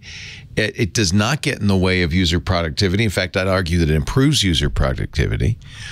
And it prevents unauthorized access, and it does it actually in kind of a cool way. It's a multi-layered defense with very modern capabilities to thwart even the most sophisticated malicious access attempts. For instance, as the risk goes up, your authentication requirements go up with it. So automatically. So, if there's a threat, it's gonna protect you a little harder, right? I love that.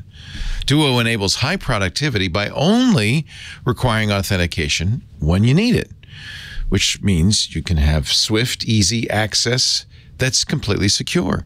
Duo provides an all-in-one solution for strong MFA.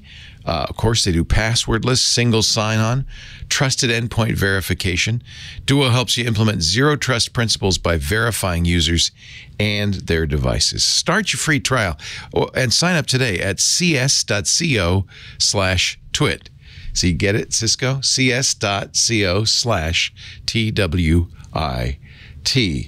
Secure user access without breaking the bank. That's Duo at cs.co/twit. Duo. Pretty sneaky, sis. Cisco, get it? Isn't that I was talking about that with Steve Gibson. We said, that's a really good short URL. cs.co. I love it. Although you might say if you're going to make the I, you could be c.sco. And then the dot could be, but let's not get crazy. I guess you don't have an SCOTLD, so you can't. No choice. Let's talk M365. What do you say? Yeah, I've got one 365 story, one Surface story, one Dev story. So okay, one of each. Into the same one. There's been a couple of things over the past few years that we waited for. One with regards to Outlook, I should say. One is that new Outlook version with the new UI and all that stuff. That's kind of slowly wending its way through the preview program. But the other was this thing called, you might remember, called Project Mocha. Project Mocha eventually turned into something called the calendar board view. And it doesn't matter because it's dead. So Microsoft released it, I want to say, I bet a year ago, finally. It basically kind of a visual planner view, I guess. So you could have multiple calendars, to-dos, and, kind of, they didn't really call them widgets, but they should have, just kind of widgets and stuff. Apparently nobody used it, so they're getting rid of it. So that's what happens, I guess. So that's gone. There was also the Microsoft announced that its Microsoft Store, which is an online store, is going to start selling components for Surface devices so that users can replace them themselves using free repair guides. That's good. That's great. Yeah. The components vary by device, as they would. And it's kind of interesting that, and maybe not surprising, that newer Surface devices offer many more components that you can replace, right? And this is part of the repairability story that has occurred over the past few years, thanks to lawsuits, right? Which is great. So if you have a Surface Pro 7, you can replace the kickstand. But if you have a Surface Pro 8, you can also replace the display, the solid state drive, and the SSD door. If you have a Surface Pro 9, you can also replace the battery, the USB-C. That's interesting. Surface Connect charging port, back cover, speaker, Wi-Fi modules, thermal module, camera front and rear, camera deck, power volume button. Yeah, good for you, Microsoft. That's great. So if you go across the various product lines, you'll see similar lists where the older versions that are still supported, not so much. Newer version, lots and lots more. So that's awesome. And when older version is a 7, there's 6 versions before that. Yeah, that's true. But I don't off the top of my head, I can't remember what was in a Surface Pro 7. So Surface, I'd have to go back. So 3, 4. So that might be the last one that is supported in Windows. I should just look it up. Why am I guessing? Yeah. There's technology for this. I'm just trying to figure out what the processor set would have been. So I'm going to guess and say it was 11th gen. Was it really 11th? Yeah. Okay, so it's actually newer. Yeah, not that you can get them anymore, but yeah, they're relatively new. I mean, we like repairability. Repairability is a good thing, and it's nice that they've gone that far. Yeah, and that's actually, you mentioned in your article, Paul, that Apple's doing some of this, but this is nowhere near what Apple's doing.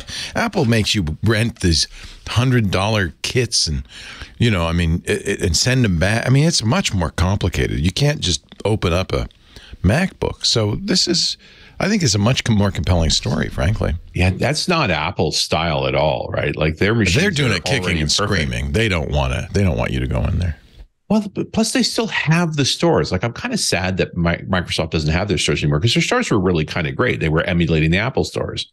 But the reality is that you should be able to just go to like you can with an Apple store. You go to the store and they will take care of it for you. Like that might be the real story, is that Microsoft has to do this because they don't have a place everybody can go to, unlike Apple. I don't know if the storm hit Paul's house. It might have been the hit. And I mean, and his next story is one I know intimately. Well, why don't you do it? Do it then. I could just go ahead. This is Paul's writing, and of course, Paul's writing is phenomenal. But he's talking about the C# developer experience in Visual Studio Code, or what we know of as the C# Dev Kit. So, I mean, it's kind of funny to think about, but Visual Studio Code is an editor with plugins, without a doubt, and it's really meant for anybody's use. It's very much focused on open source. That's the LSP standard, right? Is that what they call it? LSP? Yeah, I think that's what it is. Because I know on Emacs, if I have an LSP engine, I can use the code plugins. So I have to look that up. But that's a standard. And it's the number one language server protocol. Yeah, and it's the number one editor according to Stack Overflow these days, because everybody can use it. But it wasn't necessarily great for .NET. I mean, you could do .NET development. I've done .NET development with it, but I'm also a Visual Studio user. And so typically, if I'm going to do work in .NET, I live in my IDE. That's what I grew up on. Yep, I've been using it for 20 plus years. Like, that's home for me. But different cultures, different things. You know, there's lots of developers that have never had an IDE. Like, that's not a thing, especially in web dev. Like, you assemble your own toolkit. Your preferred editor, your preferred pipeline pieces, your preferred debugger, like that's kind of normal. The idea that an IDE comes with all those things, sometimes with customizations, a very different mindset. So bringing in the C# dev kit is really about making C# productivity in Studio Code really, powerful. Again, like you said, the LSP host gives it all of the same sets of features. There is some controversy around it as well, because there's been some changes in Omnicode, the underlying piece for Visual Studio Code. And the open source folks are generally screaming about this in the sense of Microsoft's up to its old tricks. They're going to want to charge us for all this and so forth. Not that Microsoft has, just that the changes are upsetting people. And so there's a lot of questions as to where this ultimately goes.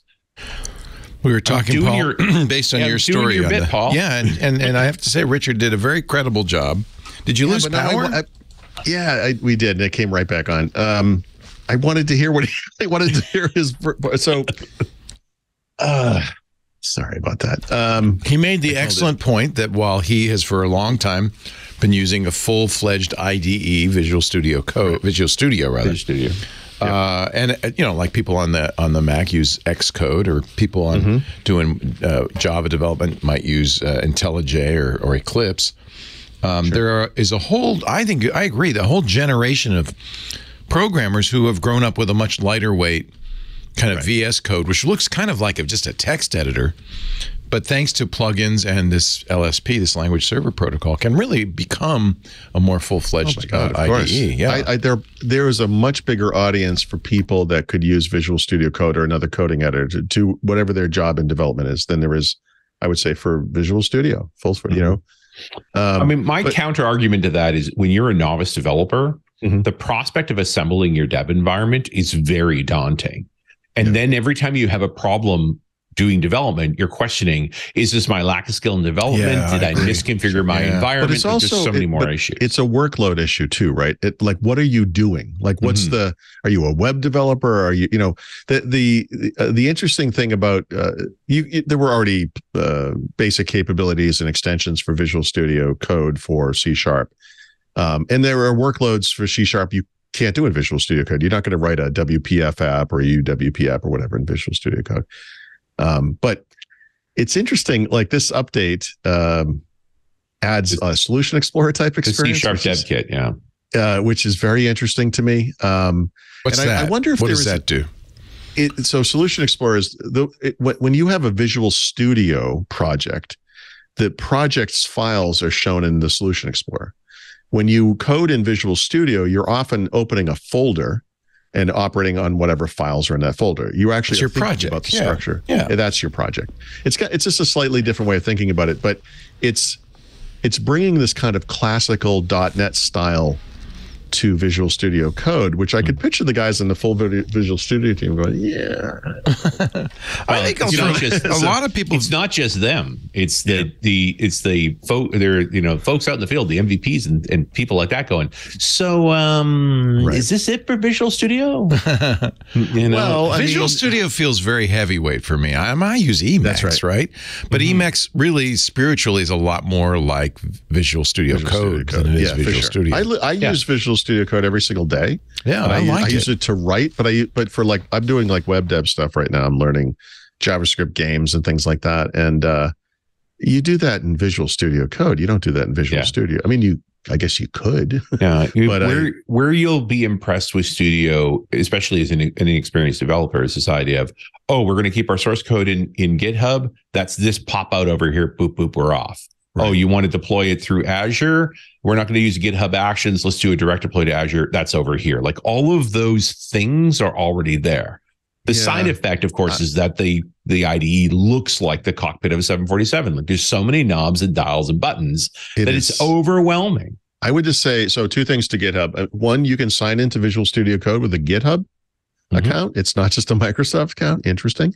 And the GitHub to my mind, the GitHub integration in full Visual Studio to me is very complex. I have a hard time using it, whereas it's just automatic in Visual Studio Code. I love the way it works there. Well, you're familiar with it. The approach that they took in Visual Studio feels like TFS, but happens to be GitHub. There you go. Right. The previous, what do you call it? Code repository system. But you got to think about what their audience is, right? Yeah. And their audience doesn't want stuff moved around. Like in a lot of respects, Studio has looked this way since the 2010 refresh. That's right. Like that's how long, and we're at 22 now. Like it's been more than a decade of essentially since the WPF came to it and they got that refresh, except for that brief moment in 2012 when all the menus were uppercase for a screaming year, and then it went away again. And I think it's one of the problems that Studio has is that you have an entrenched incumbent user base that is comfortable with the complexity because they grew up with it. And everybody new looks at it and goes, holy man, where do I start? Yeah, it is a daunting application if you don't know what you're doing, for sure. Even if you do, there's all kinds of weird things. Like, for example, I'm just, now that I'm thinking about it, weird little things. Like I wanted to get going with the Windows App SDK program. So you install all the workloads, you get in there, like, all right, so where are the projects, And in the beginning, you actually had to install this separately as some kind of a NuGet package or something. And then eventually they added it, but it's an optional component. You actually have to go into the settings and like check two boxes. You have to check one that's in .NET and one that's in probably desktop or mobile. I can't remember, whatever it was. But then you get the project types, and it's like, guys, like this is crazy. Yeah. But it's like it's concrete, like the way they've set up these workloads, and they're just not changing. Like they're just stuck. Very difficult to change. Yeah. I would argue, and I'm only going to say this because I have no information that it's true whatsoever. Okay. That Studio is begging for a Copilot. Because Copilot is actually an alternative user interface. Now, knowing you have an entrenched customer base that does not want you to mess with that GUI, that is utterly unapproachable by new people. Right. And if you simplified it for them, you would alienate your existing customers. Okay. Introduce a new user interface. And that interface is a conversational one where you say, I need to do X. Right. And the Copilot navigates the UX for you. Yeah. By the way, 100%. You're absolutely right. I'm just looking this up now in Word, and I don't even think it's there anymore. Maybe you have to add this to Word. At some point, the Office applications. I'm just trying to figure out if it's even here. I don't even look at the Office UIs anymore. I don't really care. But well, anyway, at some point they added this. Like you could type in "I want to do this thing" up at the top, and it would do it. In other words, like I want to italicize some text, and it would actually show you where in the UI this thing was. This is in many ways conceptually like a lightweight Copilot. Yeah, 100%. The Visual Studio is a giant Swiss Army knife with every blade and tool out. Right. The idea that I could ask an interface, just like dark mode, it's like, hey, I want to do mobile game development, and a bunch of blades started flipping in so that the ones that were important were more visible. Sure. And you effectively simplify the user interface, which you can always do. You can customize the snot out of the Studio interface, but nobody dare do it because then you have to undo it. So the idea that we would have a smart interface that would do that for us, I think that's pretty compelling. Oh boy. Given how little of Visual Studio I use, if I could write WPF or whatever, those kind of traditional Windows app workloads in code, I would do that in a heartbeat. Sure. Especially if it led you down the right path, especially if it got you to the hello world implementation of a given stack. Well, I just mean I already have apps. Like I want to go and update an app. I just want to load that project in. I wonder. I'm sure that I'm not sure. Visual Studio must rely on text-based configuration files, not binary configuration files. But there's got to be something that describes what if I told you it was Is it mix? XML? That's a little bit of both. Yeah. Okay. So that's the problem. There's your problem right there. So, well, it's a side effect of a 25-year-old product. Well, really a 30-year-old product. But what I was going to originally blurt out was, I'm sure they use binary. Then I was like, wait a minute. No, there's no way. It's got to be like XML or something. Yeah. But okay. So it's a mix.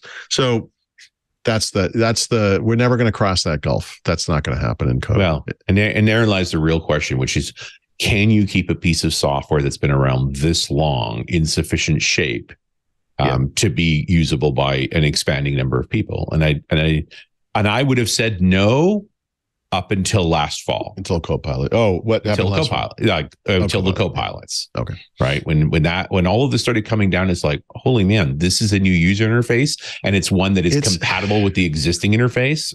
That's pretty powerful. Too much. You can see the corrections all over the place. Like there are all these little like toolkits that create like they're basically templates for more complete application start points.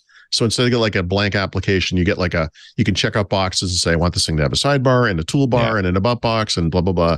And it does this thing and it creates all these files and it does it for you. And like, that's just the way it should be. Yeah. Like that's, well, and when we're back to, you're really going to want to listen to tomorrow's .NET Rocks episode. Like when you watch a very proficient studio operator using Studio, a number of times it's like, I don't care about the project you're working anymore. How did you make the app do that? Like, how did you make my development environment twitch like that? Right. Like, you have so many shortcut keys, so many different approaches to things that when you know them, it looks magical to those that don't.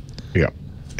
Anyway, okay. So I'm so if I could have picked a part of the show to miss, it would have been anything but this part. Because I really this is the part you like. I know. Yeah. Well, I wanted to hear what Richard had to say about this because he's way more involved in this than I am. But like I said, I don't have a problem with them improving VS Code and opening the door to folks that are used to the VS Code environment now touching into .NET apps. Like this is clearly a tool that the .NET team want. But you're pressing against the studio space, and I'm interested in what the story of the studio is. There's two things to this, right? So one is you could almost feel the politics through the blog post that they made, right? Like there's something going on back there. But there's also this notion that Visual Studio Code is open source. .NET is open source. Mm-hmm. Visual Studio is proprietary. All of those workloads are mostly proprietary. Mm-hmm.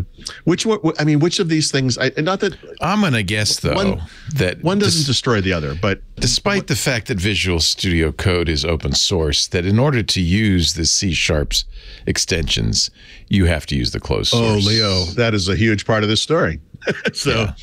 Although actually, so there's some licensing issues. The issue is.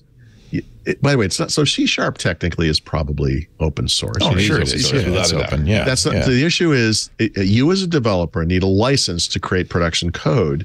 So the way that this works is, if you're a C# developer and you're just doing it for yourself, that's free. That's fine. You can use Visual Studio Community, but you get does it work with Visual Studio Community? You get a Visual Studio Community license as part of this toolkit to use it in Visual Studio Code. That's how this works. But you still have a license. It's still encumbered. That's right. Okay. And this is a licensable moment. This is what I'm talking about. Like this is kind of I think this is part of the politics. Like, how do we bring this thing that we charge people for, essentially, right, through a full version of Visual Studio, to a product that is by nature open source. If you use the Visual Studio Codium or OS Code, this isn't going to work.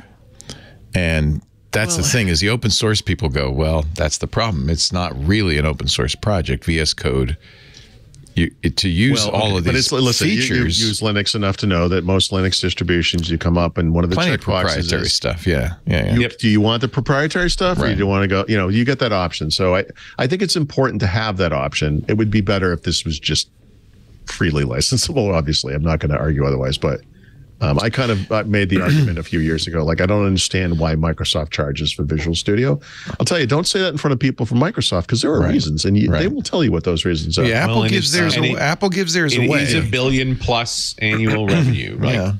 You are talking about a non-trivial amount of money, and a non-trivial number of developers that build it. Yeah. Also, to Apple giving it away, I'll just say they do, but they require you to buy a Macintosh to use it, and it only targets their platform. So Right. Yeah. I mean, you're sort of buying into, you're paying for it. I mean, you are paying for it. Yeah, a more subtle way, whether you use it or not. Yeah. But I think the point really is that VS Code is intended as a gateway drug to Visual Studio. I don't know. Actually, I disagree. I don't think you don't think so. Okay. No, honestly, I think it's misnamed. Yeah, the two don't have anything to do with each other. Okay, it's Microsoft Sublime. It really is just they saw there was another audience out there that was never going to use Visual Studio, and God bless them. Honestly, this is the one product Microsoft has made. Let me think about that. Yeah, that has been like not universally, but nearly universally embraced by the open source community. Mm-hmm. Like it's just recognized as being the best product of that kind. I would argue this in the book. I seem to have never been able to finish. TypeScript was an accidental success in open source. You're right. Right. And understand, but it was also the first time Microsoft had made something not aimed at its existing customer base, open source, and the broader community grabbed onto it. And everyone was a bit shocked. They, Anders, who's not a big open source proponent, Anders doesn't care. Right. He was very much of the mindset of, I'm going to help the Microsoft development base be more successful in JavaScript by introducing things that they're used to, like static typing and so forth. Right. But after that success, there was sort of this idea of, hey, when we do open source right, the open source community accepts it. Right. We should try. Yep. And that's what Visual Studio Code really was a first completely intentional attempt to build a good open source product. This is the ultimate. And if it's one of those products that works so great across PCs. You sign in, you get all your extensions, all your settings. It works cross-platform in the same way. So you could sign in on a Mac, on a Linux box, doesn't matter. It's all there. It just works exactly the same way. It really is. It's such a great product. You go read the comments on Tim Hewer's blog post about C# Dev Kit. Okay. That's some rage. Now, okay, so that's the part I missed. So what was the if you don't mind? Well, it's the rage about the licensing. The licensing. That was the thing. So that's the thing I wanted to. That's what I wanted to hear from you, was just because it's just the reality of. It's where Microsoft is Microsoft, right? I mean, it's we. I guess I would just argue. At least you can do it, and for someone like me, who is just an enthusiast developer, really. I mean, it's just the ability to do that stuff in C# with Visual Studio Code is fantastic. Yeah.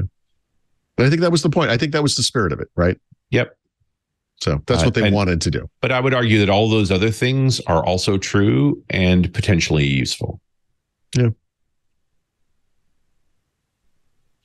All right. Let's do some AI then. Or something. This is also kind of all over the place. So there's a Wall Street Journal report that talked about the internal, and I guess I'll call it external, conflicts between Microsoft and OpenAI about Microsoft putting out the Bing chatbot last February.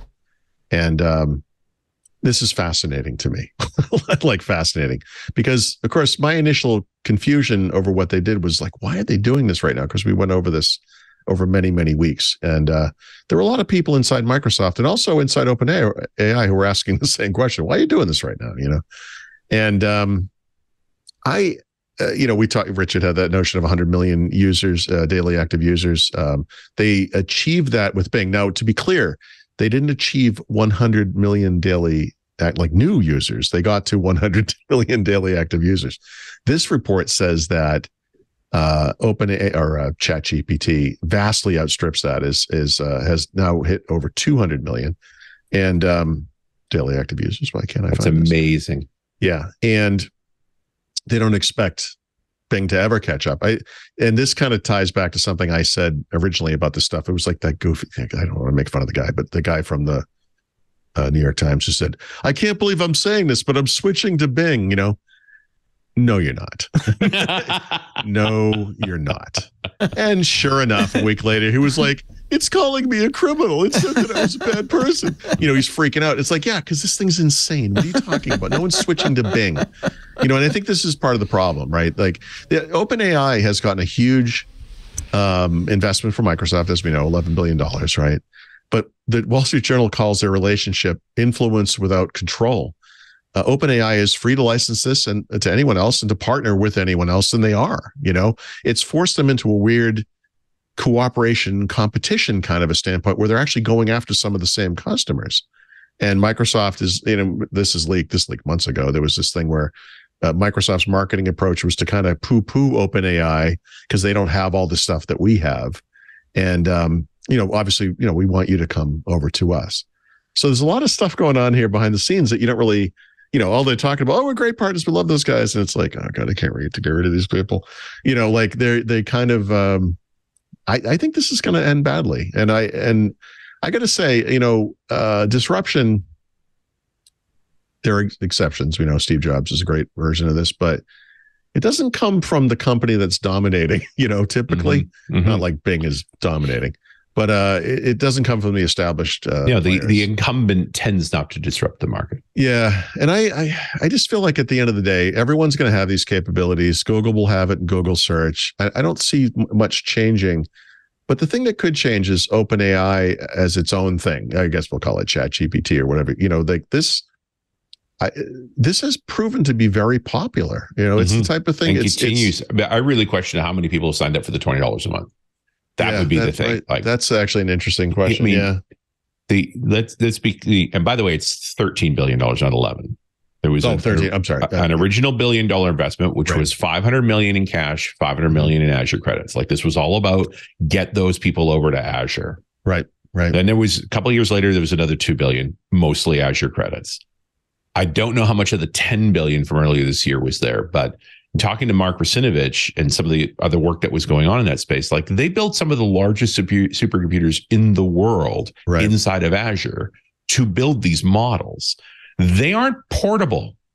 Right. Like you're not moving this thing around. Well, but that's where Microsoft is going to be successful, right? So in other words, it's not like Bing's going to take over for Google search, but we could see a reverse of the Azure revenue growth slide because Azure is necessary for these OpenAI. Well, and I think you hit the real point is why did we do this in February? Because we knew what the quarterlies were going to say about our rate of cloud growth, and we needed a new story.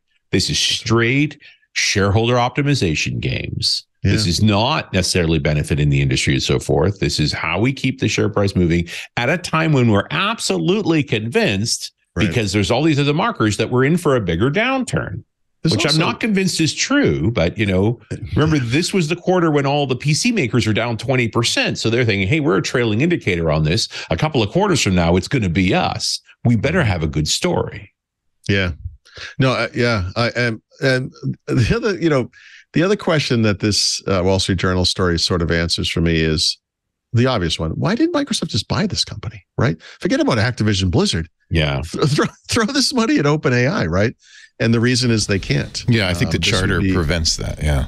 Well, but it's also an antitrust issue, right? So apparently the funding they've provided is only 49%. Yeah, it's specifically in the charter of the company that they can't do that. Okay.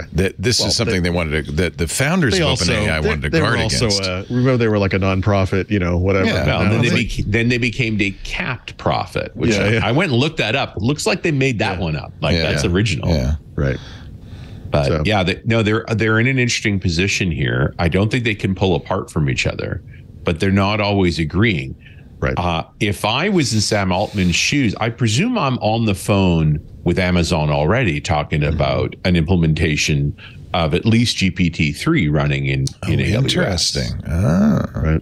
At least. Now the specs, I got a copy of the specs for the GPT-3 engine build. It was 285,000 CPUs, 10,000 GPUs. Yeah. That's, top tier, top 10 supercomputer specs. Right. But and I don't know that GCP could even do it, but I'm sure Amazon could. And if I was in Altman's shoes, having an alternative cloud vendor wouldn't be a bad idea. I think he doesn't want to piss off Microsoft. What's the difference? I wonder. They're in bed, right? Like that. Just because you're still in bed, it doesn't mean you don't at least prove options. This is the problem. This is the design. It's non-exclusive, right? Both these companies have to have gone into this open. Well, and if Microsoft was wise, they wouldn't even discourage it because it helps with the antitrust problem. That's right. And it helps with, it also, there's always going to be a good Azure story here. This stuff is too important to rely on one cloud vendor. And really, there are only two cloud vendors that matter here. I mean, I guess you could throw Google in there, but no, you really can't. Not when you talk this scope. But this is the thing is, that was the specs on GPT-3. GPT-4 is 7 to 10 times larger, right? Which makes it the largest supercomputer that has ever been built effectively. Even though it was, temporary implementation. But the operating, we're coming off the peak of hyped expectation. And one of the things we're talking about is just how much the operating costs are for this stuff. Right. Here's the real question you got to ask yourself. When does the next 10 billion come? Yeah. How much RAM has OpenAI got? Because Microsoft already owns 49%. Yep. Where's the next 10 billion come from? I wonder if it's not going to be direct, but will rather be in the form of Azure resources and credits and whatever. Well, that's what it's been anyway. Yeah. I mean, I think it has to kind of be, right? Like, well, they don't need that much cash. Yeah. Right. That's right. Of course. They really don't. This is what it's always been. But herein lies the real issue is, what can you even sell Amazon? Like, why would Amazon give you 10 billion worth of compute, which I suspect is what you're going to need to do an implementation? Right. Like, how do you go about that? Unless you don't do it that way, Amazon's going to pay for it effectively. Like they've got themselves in an interesting corner here. Yep. And Amazon's been kind of quiet on AI. They'd had that one developer announcement, but they could. I mean, all they have to do is be Amazon, and they can be part of the story. No, and I think they're wise not to chase. It's not a bad time to sit back because we are headed down the Gartner trough now. This is a real good time to just pop some popcorn. This is the hype cycle. Like, when does it turn into 5G? When we all finally realize, exactly. But this is the normal thing, right? Like we've gone through this with cloud. We've gone through this with every technology. Yeah. This is just another one. We're on our way down. Like, the peak is coming on. If you wanted to jump on the hype train, you missed it, right? Now we're down the roller coaster ride on the way down, and jumping on now is dumb. Right. I tweeted this today or yesterday, but I need to see the way you know that the hype cycle on AI is over is when the Onion publishes an article called "We just interviewed the one guy who lost his job because of AI." It's coming. Yep. It's like, what were you doing every day? And he's like, honestly, I was kind of coasting. I wasn't doing a lot. Well, there is the couple of lawyers who used ChatGPT to write their summary that cited cases that didn't exist that look like they're going to get disbarred. Yes. So, congrats for using software inappropriately. Yeah. I do like the idea of AI as it's like a lie detector, almost like but it detects it by lying itself. It's like a reverse lie detector. I love it. So weird. Anyway, so this Wall Street Journal, if you can access it, I know it's a paywall, but it's a good article. Yeah. So these two things happen on the same day. They're just kind of thematically related, but they're so different. It's astonishing. So Adobe and Microsoft both came up with blog posts about, making AI something that people can use and feel like it's kind of legally okay. Microsoft's solution to this, so to speak, is just exactly Microsoft. It's a lot of talk. We're going to get people together. We're going to form committees. We're going to do this. We're going to blah, blah, blah.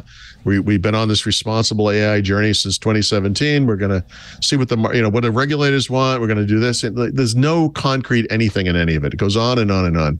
And then Adobe's like, we're going to have full indemnification for the content created through our generative AI. That's it. We're just going to handle it. Yeah. If you make something with us, we will cover you legally. You're good. That's exactly what you want to hear with this kind of thing. And I think it's because the other option is because you're paying monthly to Adobe anyway for Creative Cloud to have access to this.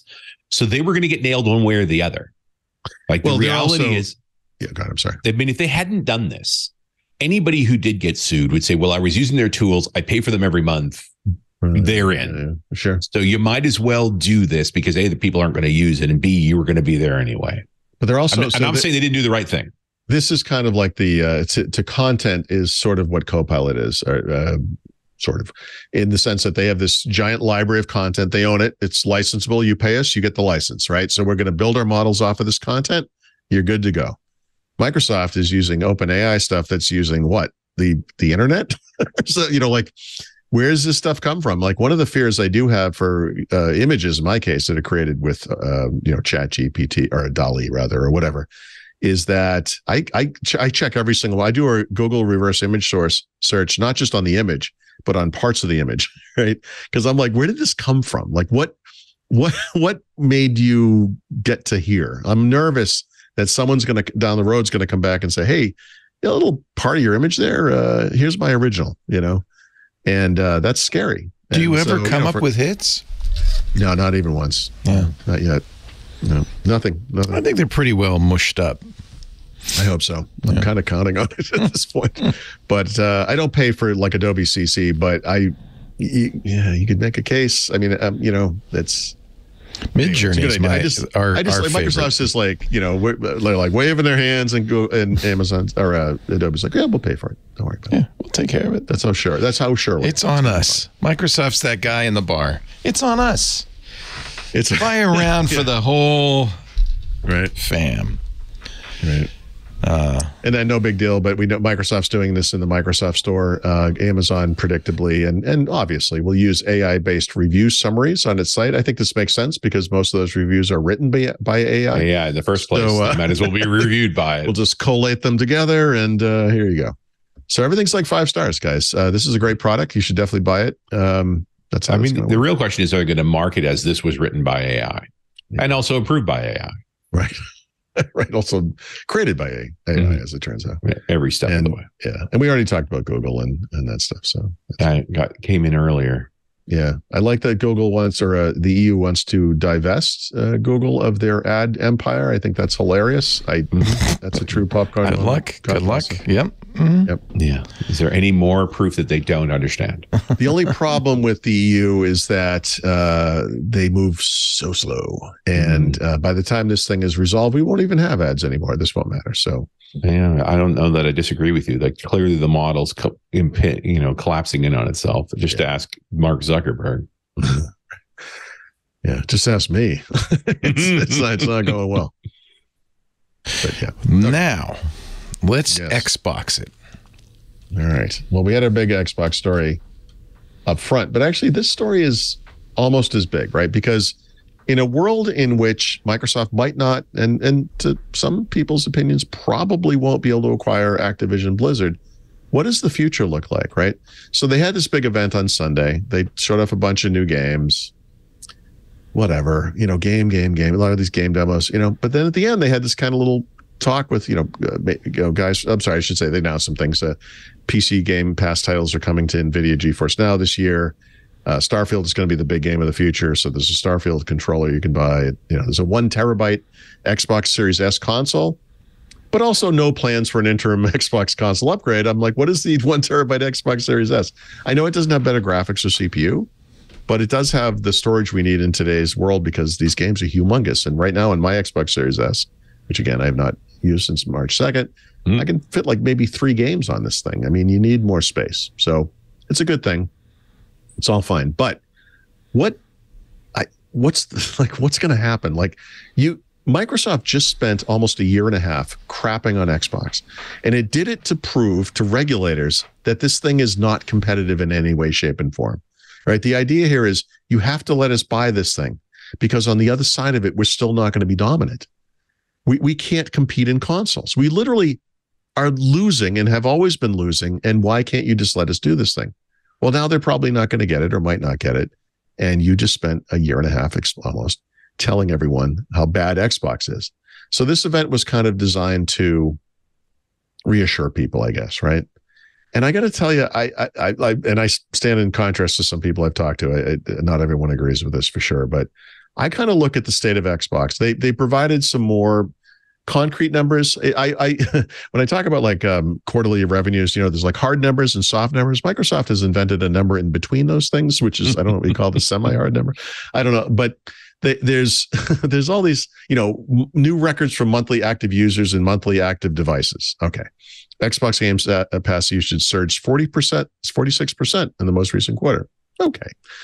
We already knew this one, but subscription revenues from Xbox reached nearly $1 billion last quarter.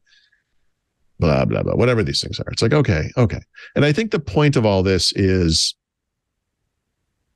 we're doing great. Like, we'll be fine, but it's like, will we be fine? And when you kind of look at some of their stuff, like some of the stuff they say, like they obviously have a lot riding on Starfield. This is going to be like the biggest thing in the world. This is the one example, by the way, of a game where Sony could point to something and say, hey, they're doing what we do all the time, but this was a game that was going to be cross-platform, and now it's going to be all Xbox or all Microsoft, right? They took it. It was going to ship on the PlayStation. Now it is not. And now they're hoping that this thing will be what Sony has a bunch of, which is like an exclusive title that will be a big deal. Microsoft has said they believe this will be the biggest Bethesda game ever released, Bethesda being part of the one of the biggest studios they've already acquired. But it's going to launch with 30 frames per second on the Xbox Series X. Guys, like the point of this console, if I'm not mistaken, was 4K 60 frames a second. What's happening?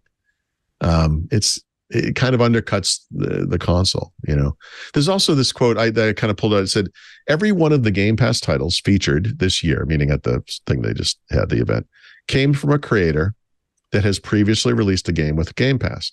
And I guess the idea there is that these guys have had such a great success with Game Pass that they're doing it again. Or why are there no new developers targeting Game Pass? You can only attack. You can only grab the guys that are already there. Like, in other words, one of the goals with Game Pass was to extend the life of games. So you have some big blockbuster game, you put it out in the world, you sell it at retail, $60 or $70 now, pop, whatever it is. And then it kind of runs the course, and then it stops selling. And the idea here is like, okay, one of the things we can do, this is not the only strategy for Game Pass, but one of the things we can do is we can take these catalog titles and say, hey, throw it in the Game Pass. People will download it and play it, and you'll get some more money. You'll get money that it's like free money. It's like low-hanging fruit. And you're telling me there are none of those guys left? Like, you're only getting guys that are already targeting Game Pass? Who are these people? So that's, I don't know. So I just wonder if this is an economic play. It's like the question is, how much revenue do you allocate from Game Pass to that game? Right? Well, you're taking away direct revenue. Here's a question. And this is semi-rhetorical because I don't know the answer to it. One of the big things that Microsoft promotes is this notion of day and date games. So in other words, Microsoft Studios will come up with a new game, whatever it is, like that Redfall piece of crap that came out a couple of weeks ago. Right. Redfall is something you can buy at retail. You can stream it through. You can download it through Game Pass, or you can stream it through Xbox Cloud Gaming. Right. So it's a first-party game. It's out every way you can get it. But are there a lot of third-party games that do that? Right. Like, by the way, there could be. I'm not saying there aren't, but I think there aren't. I might be saying there aren't. I don't know it to be a fact. If there are third-party games that do that, they're minor. They're not like the big ones, right? Like if Starfield was a game that was out in the world, it wasn't a Microsoft Studio game, would they have done that? Activision Blizzard is not doing that, and irregardless of the acquisition play, they never did anything with Game Pass. No, a Game Pass to me is kind of like where games go to die, right? Like it's my terrible marketing, by the way. But it's my Microsoft's counter to Steam. Yeah, it's like, hey, we want to have recurring revenue on older titles. People aren't going to buy these. Discounting is a pain in the butt. It's an easy solution: a monthly fee, and we just take games that fall below a revenue threshold and stick them in there, and then advertise the fact if you're getting more value for your monthly fee. Yeah, it's like the Netflix has the big blockbuster stuff, but then there's a catalog of just crap. Yeah, and there's it's not necessarily crap; it's just old. It's fallen off the slope. No, on Netflix it is crap. But yes, okay, fair enough. All right, so look, it's fair to say that Game Pass and cloud gaming are other ways to game. It's fine. I think one of the great strengths of the Xbox platform is that you have all these different ways, and they kind of meet you where you are and all this stuff, and that's great. But if Activision Blizzard falls through, here's what Microsoft doesn't have: a mobile play. And this is the thing that is inexcusable, because whatever's happening with Activision Blizzard, this is something they absolutely should have gone after. This is the biggest part of the gaming market. In fact, it's such a big part of the gaming market, you could make a very logical argument that it is a market all in and of itself. They're no part of it. Microsoft is hoping and betting that regulators will force Apple and Google to open up game stores on their platforms, and they want to be part of that. Activision Blizzard would help fill out that catalog very nicely if it happens, but I really feel like they need to, if this falls apart, they should earmark some huge chunk of that money to jumpstart a mobile games effort of some kind. The thing that's interesting about mobile games is that they're generally not made by very large teams, and that most popular mobile games are made by smaller groups of folks all over the world, by the way. And largely the business model is relatively predatory, right? It's free to play, pay to win type games. And they've got a ton of Skinner boxes in them to design for you to spend more money on them. And so in some, arguably the only way you get away with a business model that bad is to be a small enough firm running out of Russia that there's nobody can do anything about it, or Electronic Arts. Like, that's sort of your choices. Right? Sure. Yeah. Microsoft I don't know that Microsoft could make money in the mobile game business. Yeah. Okay. Interesting. Just because the predatory nature of mobile game revenue is not something a credible corporation could do. You're talking about the company that puts ads in their operating system. This is right in their wheelhouse. Yeah, but that's because they're not charging the customer for it. They were just stealing the customer's information for it and wasting their time. That's different. These are complementary business models. As soon as you're manipulating, you're effectively getting into the gambling, drinking business. You are now manipulating people's psyche to collect cash, right? And you've already got problems with regulators. You want more? Yeah, no, I'm not saying they should have bought like Rovio, or anything like that.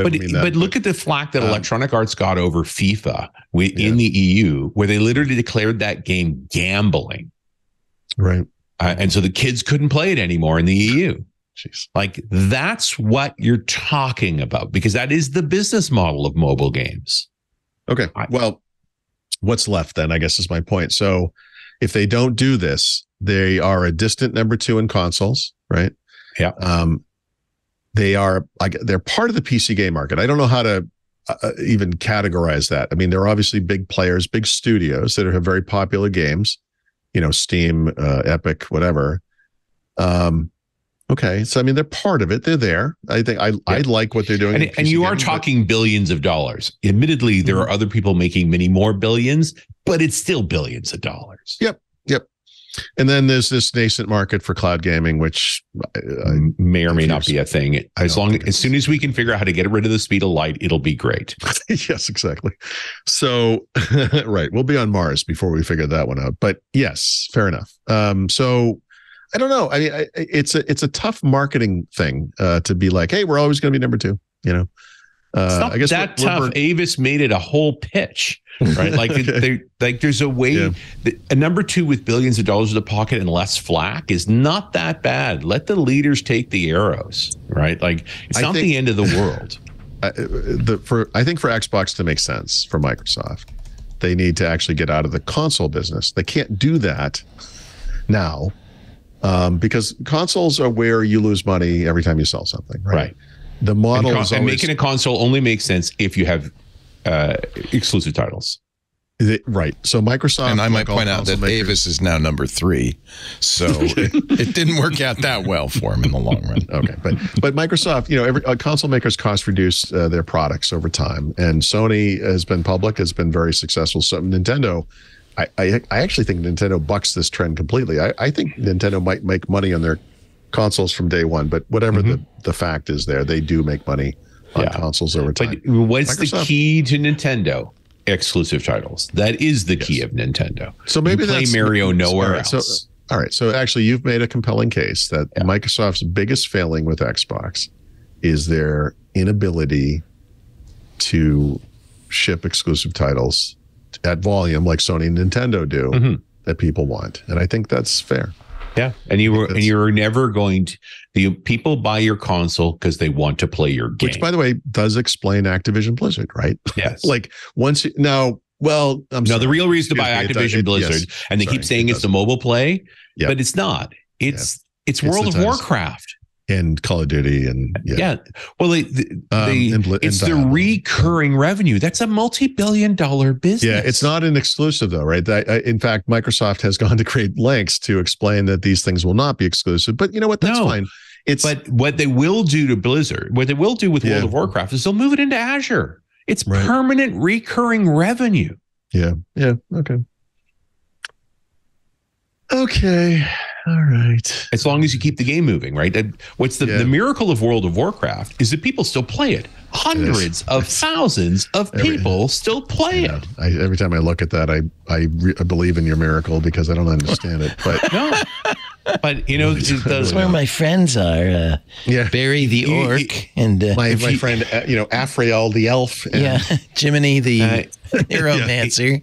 Exactly. I love hanging with him. Chaotic Good is my favorite.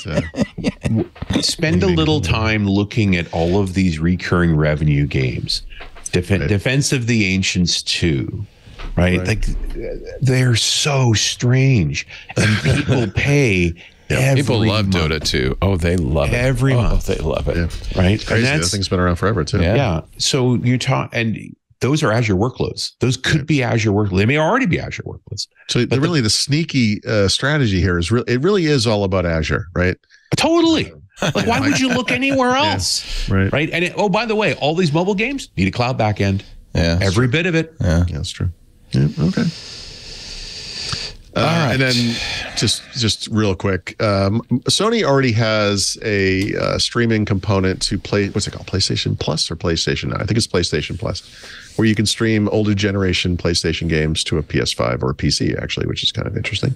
But right now you cannot stream PS5 games. They're testing that now. Obviously, the plan is to bring that more, make it more broadly available. By the way, this might be running on Azure too. Speaking of Azure, remember, I think this was pre-pandemic, right before the pandemic, but Sony and Microsoft partnered on some future game, cloud gaming platform. This might be it. So maybe they'll split it between Azure and Amazon. Who knows? But they're going down that route. So soon it will be possible to stream PS5 games. Having spent some time with the folks that run back-end infrastructure like World of Warcraft and things like that, you're not going to multi-host because the only pressure you get from your management is to spend as little money as possible per user running the infrastructure. Okay, there you go.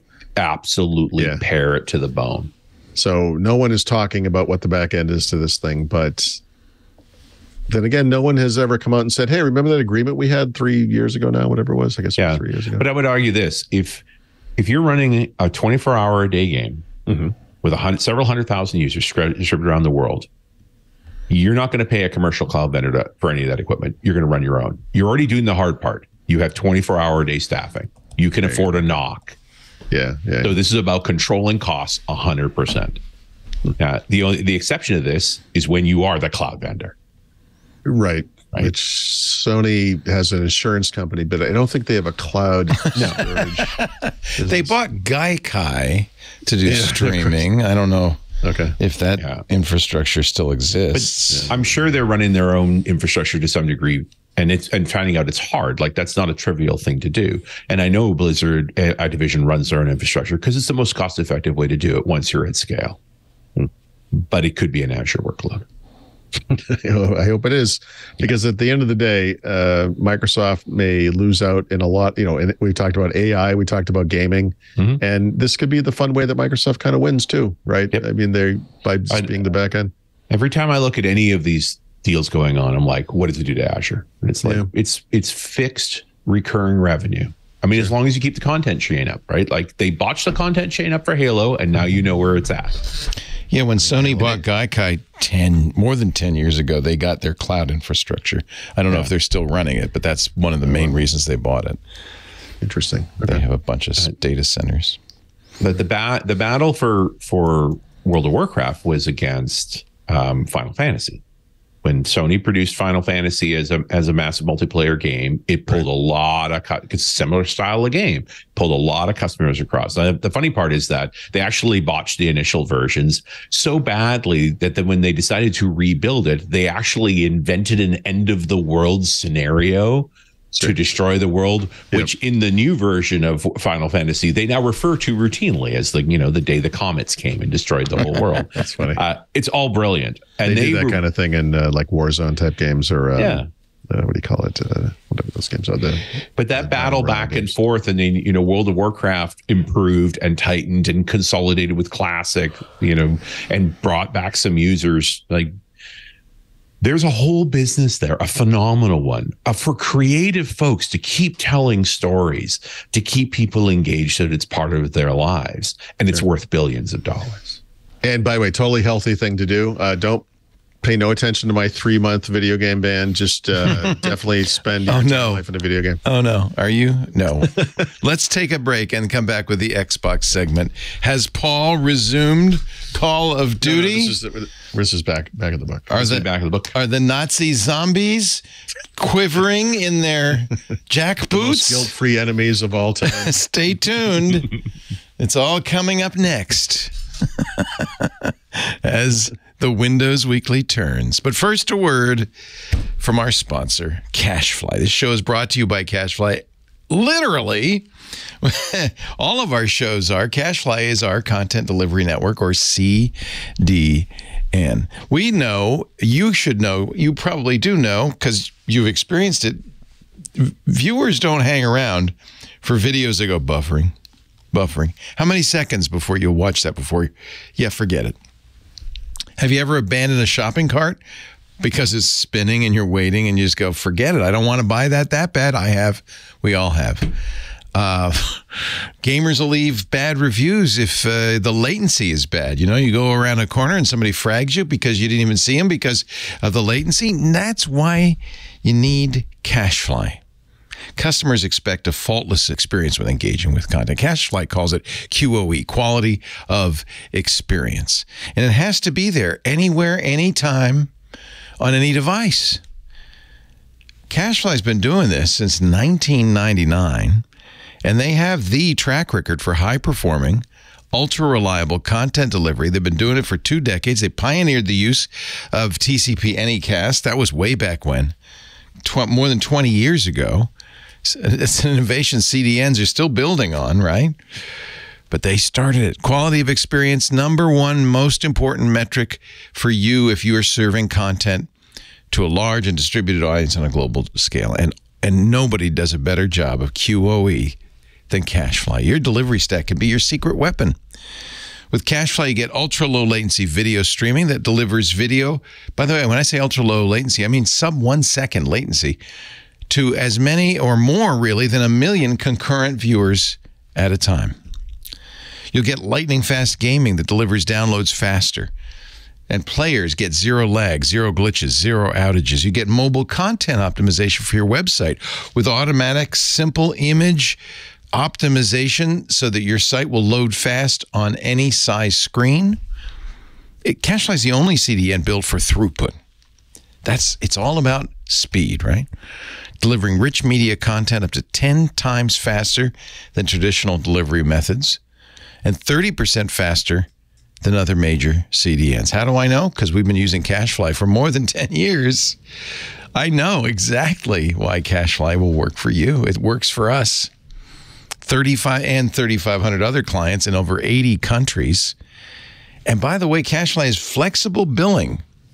So right now, you may not know exactly, or maybe you do, what the peaks and valleys will be, in demand. CashFly will work with you to figure out, to smooth that all out, instead of having this big bill one day and a nothing bill the next day, to smooth it all out. So you can get month-to-month billing as you need it, and discounts once you understand what the traffic's going to be like. For fixed terms, you design your own contract when you switch to CashFly. CashFly. Scalability, reliability, unrivaled performance, and we know because we've been using them for more than a decade. Learn how you can get your first month free at cashfly.com. How many times have you heard me say it? Bandwidth for Windows Weekly is provided by CashFly at CACHEFLY.com. Thank you, CashFly. You ought to check it out. Cashfly.com. Now to the BOTB, the back of the book. Kicking it off with Paul Thurrott and his tip of the week. Paul? Xbox is having a humongous sale. They are saying that you can get up to 80% off on select games. They say Xbox. It's also PC, by the way. Actually, you can get up to 100% off, depending on one game, and then 90% off in some games. There's some good stuff in here. You definitely want to just go to the xbox.com and check this out. Remember to sort by percent off, high to low. I guess that's technically the tip. and then also you can show up to 200 games per page, and then just go through the list. Is the Halo Master Chief Collection is in here. The Metro games are all in here. A lot of Batman games are in here. I tend to focus on, Dead Island, the original version, is in here. Lots and lots of stuff, and some really, really good prices. So this is a good time to stock up because it's also cheap. Yeah, wow. Yeah. $10. And the Xbox 2 collection, or XCOM 2 collection. I had a great time playing XCOM back in the day. XCOM. Yeah. I gotta still have to go. I still need to go through this whole thing, but I'm definitely going to grab a couple of things in it. It's a bunch of Far Cry games. There's a Far Cry Insanity bundle, which is Far Cry 3, 4, and 5, which is like $18. So a lot of these are older. Playing. A lot of these are older games, but the entire BioShock collection. I loved BioShock. Are you kidding me? Still good stuff too. That original collection. BioShock scared the snot out of me. I stopped playing it at night. Wasn't that a great game? It was frighting. Underwater. That was one of the games I played all the way through. Yeah. It's an excellent game. Me too. All 3 levels I played all the way through. Look at this. This is good. Mass Effect for $4. Good Lord. Is it? I mean, why do they do this? I mean, it's not like they have to clear them out. No, I don't know. But they're making money out of nothing. That's all incremental sending you bits. income. Yeah. I don't think, because people weren't just like browsing and looking for something to buy, and now you can get this. These are catalog games mostly, right? So you can get them for cheap. It's good. The Ultimate Edition of Assassin's Creed Odyssey for $24, and that, I mean, there were points where I stopped.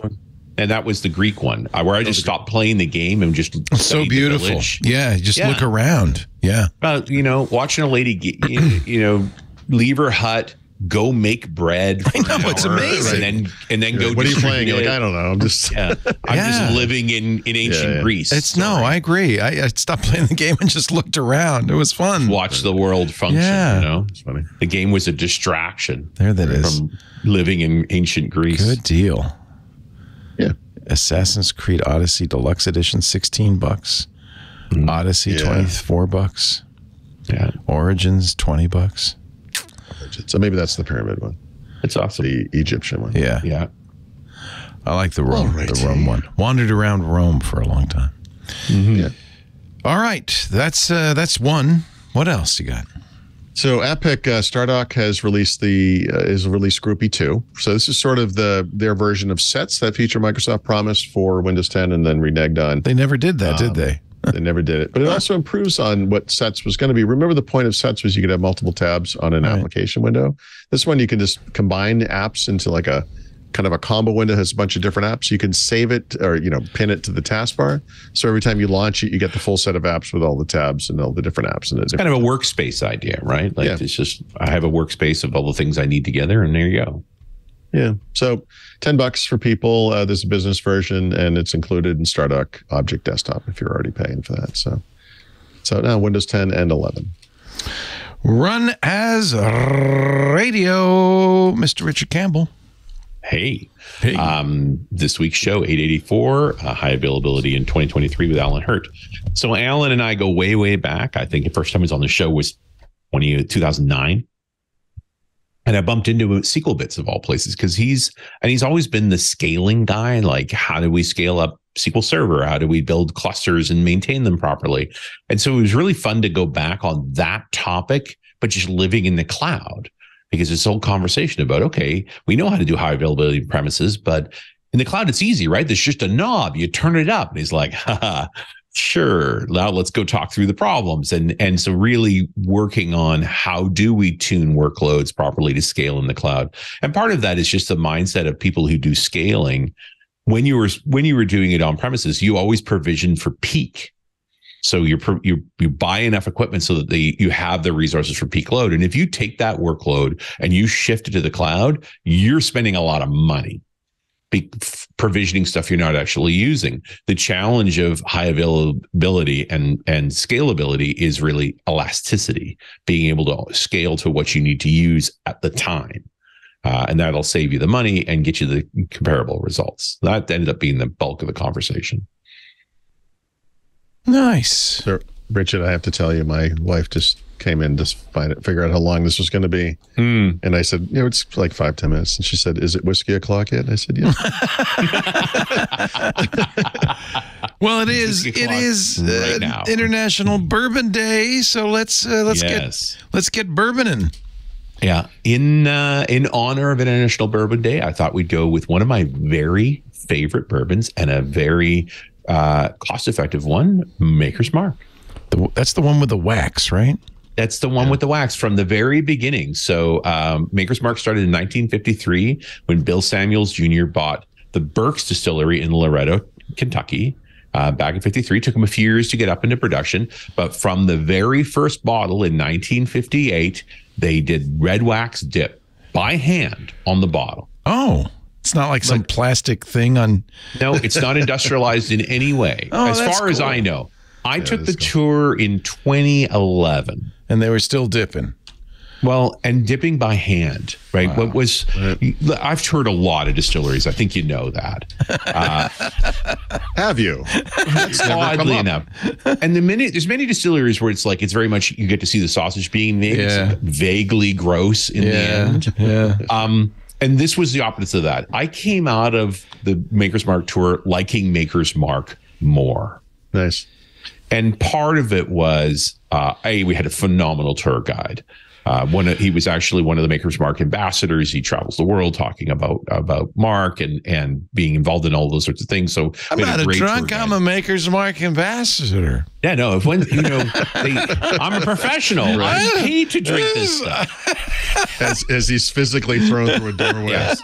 So we got to taste the wort, literally the initial brewed beer at 8-9%. It's like taste this, and it was very rough beer, like it's a grain. It doesn't have any hops in it or so forth. Then they're distillate. They use an unusual mash bill. Most bourbon is primarily corn by law, 51% or more, and in the case of Maker's Mark, it's 70% corn, and then typically at least 5% barley, sometimes a bit more, and that's just to provide the amylase for you get rid of all the methanol, so you don't make anyone blind. A feature. In the case of Maker's Mark, it's 14% barley, but that middle grain, the flavor grain, for the vast majority of American bourbons is rye. But in the case of Maker's Mark, it's red winter wheat. So they use 16% red winter wheat in their mash bill. And it's one of the distinctive aspects of Mark is it's not that same level of spice. It gives it that's part of its character as well. And they do a double distillation, which is also not unusual. So they use a column still to take that initial ferment, that 8-9% wort, and they take it up in a 30-foot tall column still. I think the time they had 2 of them, I think they have 3 of them now. Up to 60% alcohol, which is quite low. Most bourbons go higher than that. So that when they say lower barrel entry proof, that's what they're talking about? Right. Well, actually, they go lower than that. But first they go up. So again, part of the tour experiments was literally he stuck a cup under the under the output from the column still. Wow. So we were able to sip the 60% alcohol clear liquor, and then he took the excess and dumped it back into the still. I'm like, wait, you're going to contaminate. Oh, wait, it's alcohol. In fact, we're adding a little flavor to the brew. Burned off on the surface of the just fine. But what I noticed when it came off the column still was kind of this oily, very grain flavor, because they don't distill it so high that it takes all the grain flavors out of it. The next step is to put it through a pot still. So first a column still takes it to 60%, then a pot still raises it to 65. So it's not actually trying to distill very high, but what they are taking out is a lot of the sulfur compounds. Remember, this is the copper pot still, so there's a lot of reflux in it. And so the alcohol is evaporating, hitting the sides of the still and coming back down repeatedly. And so then when you taste what the White Dog, the sort of raw whiskey at 65%, you see how much it's changed from column still to the pot still. So you get that feel of what the pot still really does to it. Now, that lower barrel entry proof you saw on the front page of Maker's Mark is that after that process is finished, they then cut it with water down to 55% before they barrel it. Now, this isn't introducing anything new. When it's 65%, like what is the other 35%? It's water. Oh. So you're putting a little more water in it to lower it down a bit to decrease the bite that it pulls from the wood. The higher the ABV going into the barrel, the more draw from the barrel you're going to get. And typical for American bourbons is they go in at 62.5%. And that's why the Scots, when they're reusing American bourbon barrels, go in at 63.5%, because they feel like certain flavors have already been taken from the barrel. So they go in at a lower number, and then they have, I think they're up to over 40 barrel warehouses, but they are rack houses. So they stack their barrels one on top of each other in slates because they rotate them. The barrel houses go up as high as 7 floors. And of course, in Kentucky, where it's warmer and drier than Scotland, it can get very hot in the upper levels of these barrel houses. And so every barrel rotates over the duration, typically 5.5 years of aging for a regular Maker's Mark, moves into different locations in the barrel house over time. That means they can't get to handle as many barrels. And each of those barrels, by the way, well filled, runs about 500 pounds. Yep. They move them so that they live in all the different levels over the duration of their aging. And it is part of the character of Maker's Mark is to be consistent like that. And now we understand Donkey Kong better, don't we? Yes, that's right. Behavior happens. That's right. Yeah. Yeah. After the 5.5 years, and part of our tastings, they actually gave us a chance to taste like, here's what it tastes like at 4 years. Here's what it takes at 5. Here's what it takes at 5.5. Here's what it tastes like at 6.5 when it's been over barreled. Like there's a reason why we take it at this time. That it had what a very great tour. That sounds like a really interesting such a phenomenal tour. Experience. Yeah. And when you went to Kentucky, I assume you did a bunch of tours there? So did you find the driving between these places to be problematic? So they're so far apart, right? We had volunteer drivers. So we basically did 2 different regions. We did the Frankfurt region, and so that was the Sazerac distillery, which is Buffalo Trace and Pappy Van Winkle, Eagle Rare, Blanton's, all right in there. That's also roughly where Four Roses is, and Woodford Reserve. They're all relatively close together. And then we went south to Bardstown, and that's where Loretta is, and Maker's Mark, and Heavens Hills, Elijah Craig. And so we really did them in 2 groupings. Now, I mean, you always have the same problem, which is buy the 3rd distillery. Yep. This is what we used to call a table 5 wine. How can you trust yourself? We don't. I know nothing. You don't buy a bunch of that because you just don't know. I know nothing. It's absolutely a problem. One more piece of the story I would say where Maker's Mark, as we're wrapping up here, actually, there's 2 good stories I got to tell you. In 2013, in February 2013, Maker's Mark, like many whiskeys at the time, was selling far more, record numbers, and they were running out of whiskey. It takes a long time to make. It takes 5.5 years to make up the whiskey. They didn't expect to sell that much that early on, and it was going to take 5 years to make up the difference. And so they put out a letter where they said, listen, we're running out of whiskey, and we're not going to have enough for the year.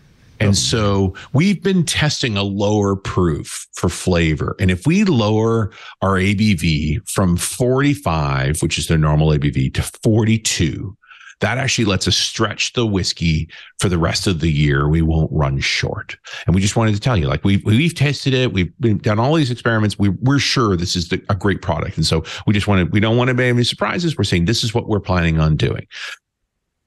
The customers freaked out, like, don't lower my ABV, like you're destroying the whiskey. It's like, okay, well, there's another way that we can stretch the whiskey for the rest of the year, and that's to raise the price 10%. So we'll do that instead.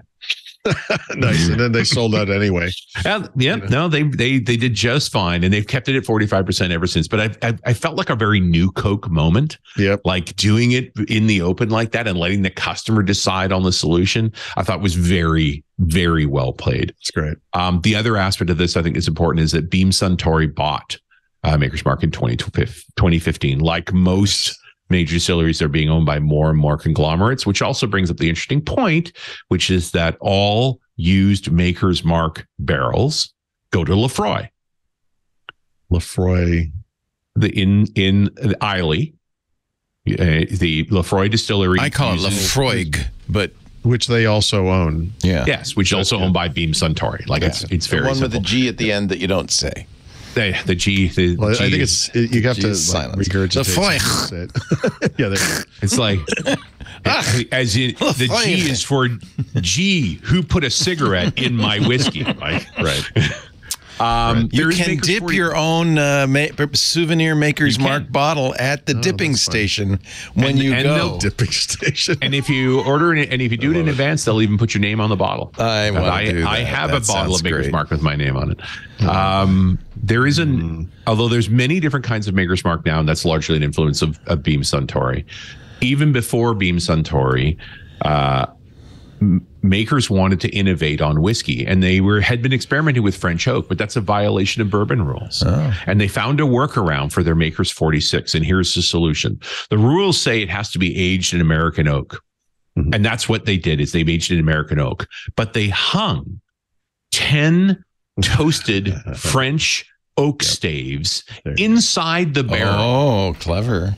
On a piece of safe plastic. Liberty oak staves. Let's just like that meets the letter, but not the spirit. 100%. You're totally correct. But they couldn't deny them calling it bourbon because they had followed the rules. And 46 is it's a more expensive version of the whiskey. It's at 47%. It's a little bit different. Listen, the Mark Classic is the one you want.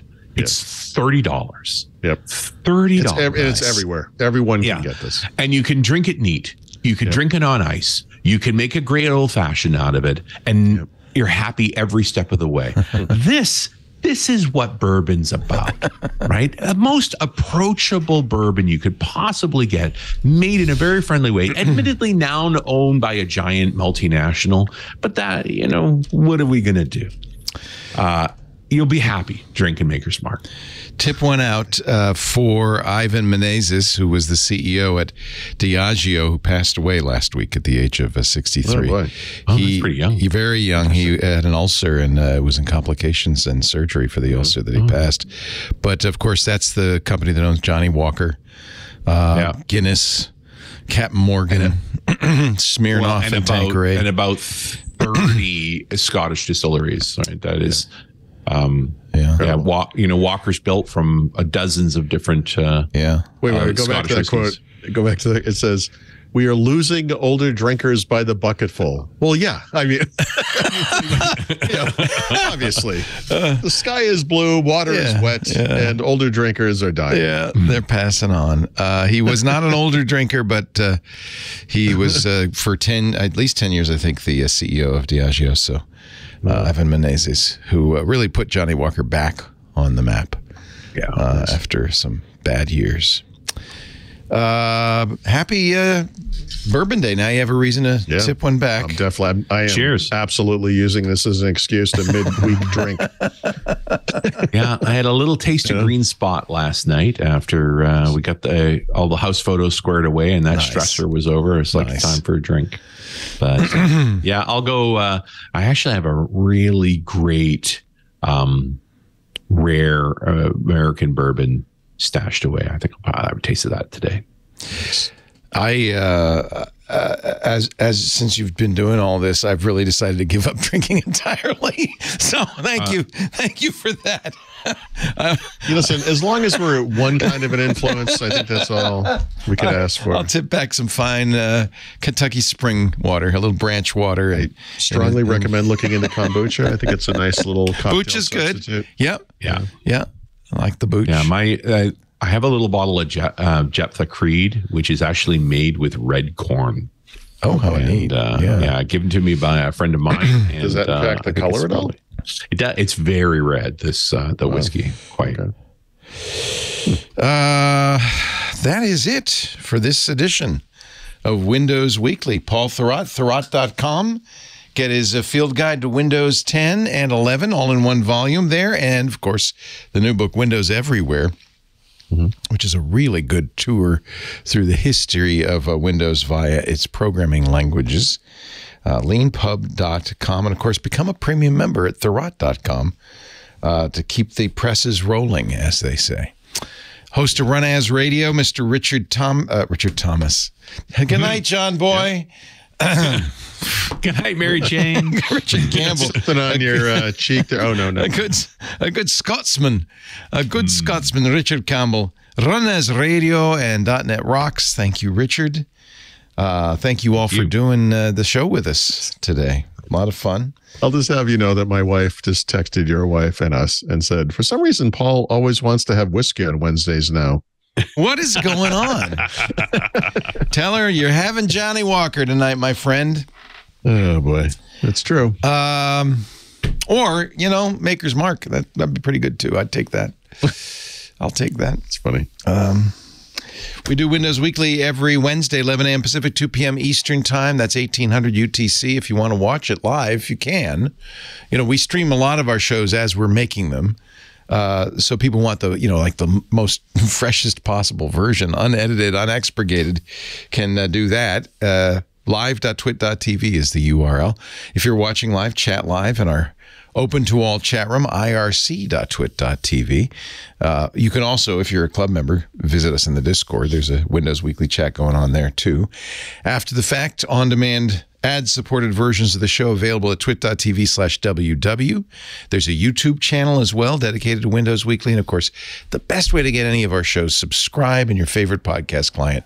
Then you don't have to think at all. It'll be there of a Wednesday evening so you can listen at your leisure. Thank you, Paul. Thank you, Richard. Yeah. Have a wonderful evening, and we'll see you next time on Windows Weekly. Bye-bye.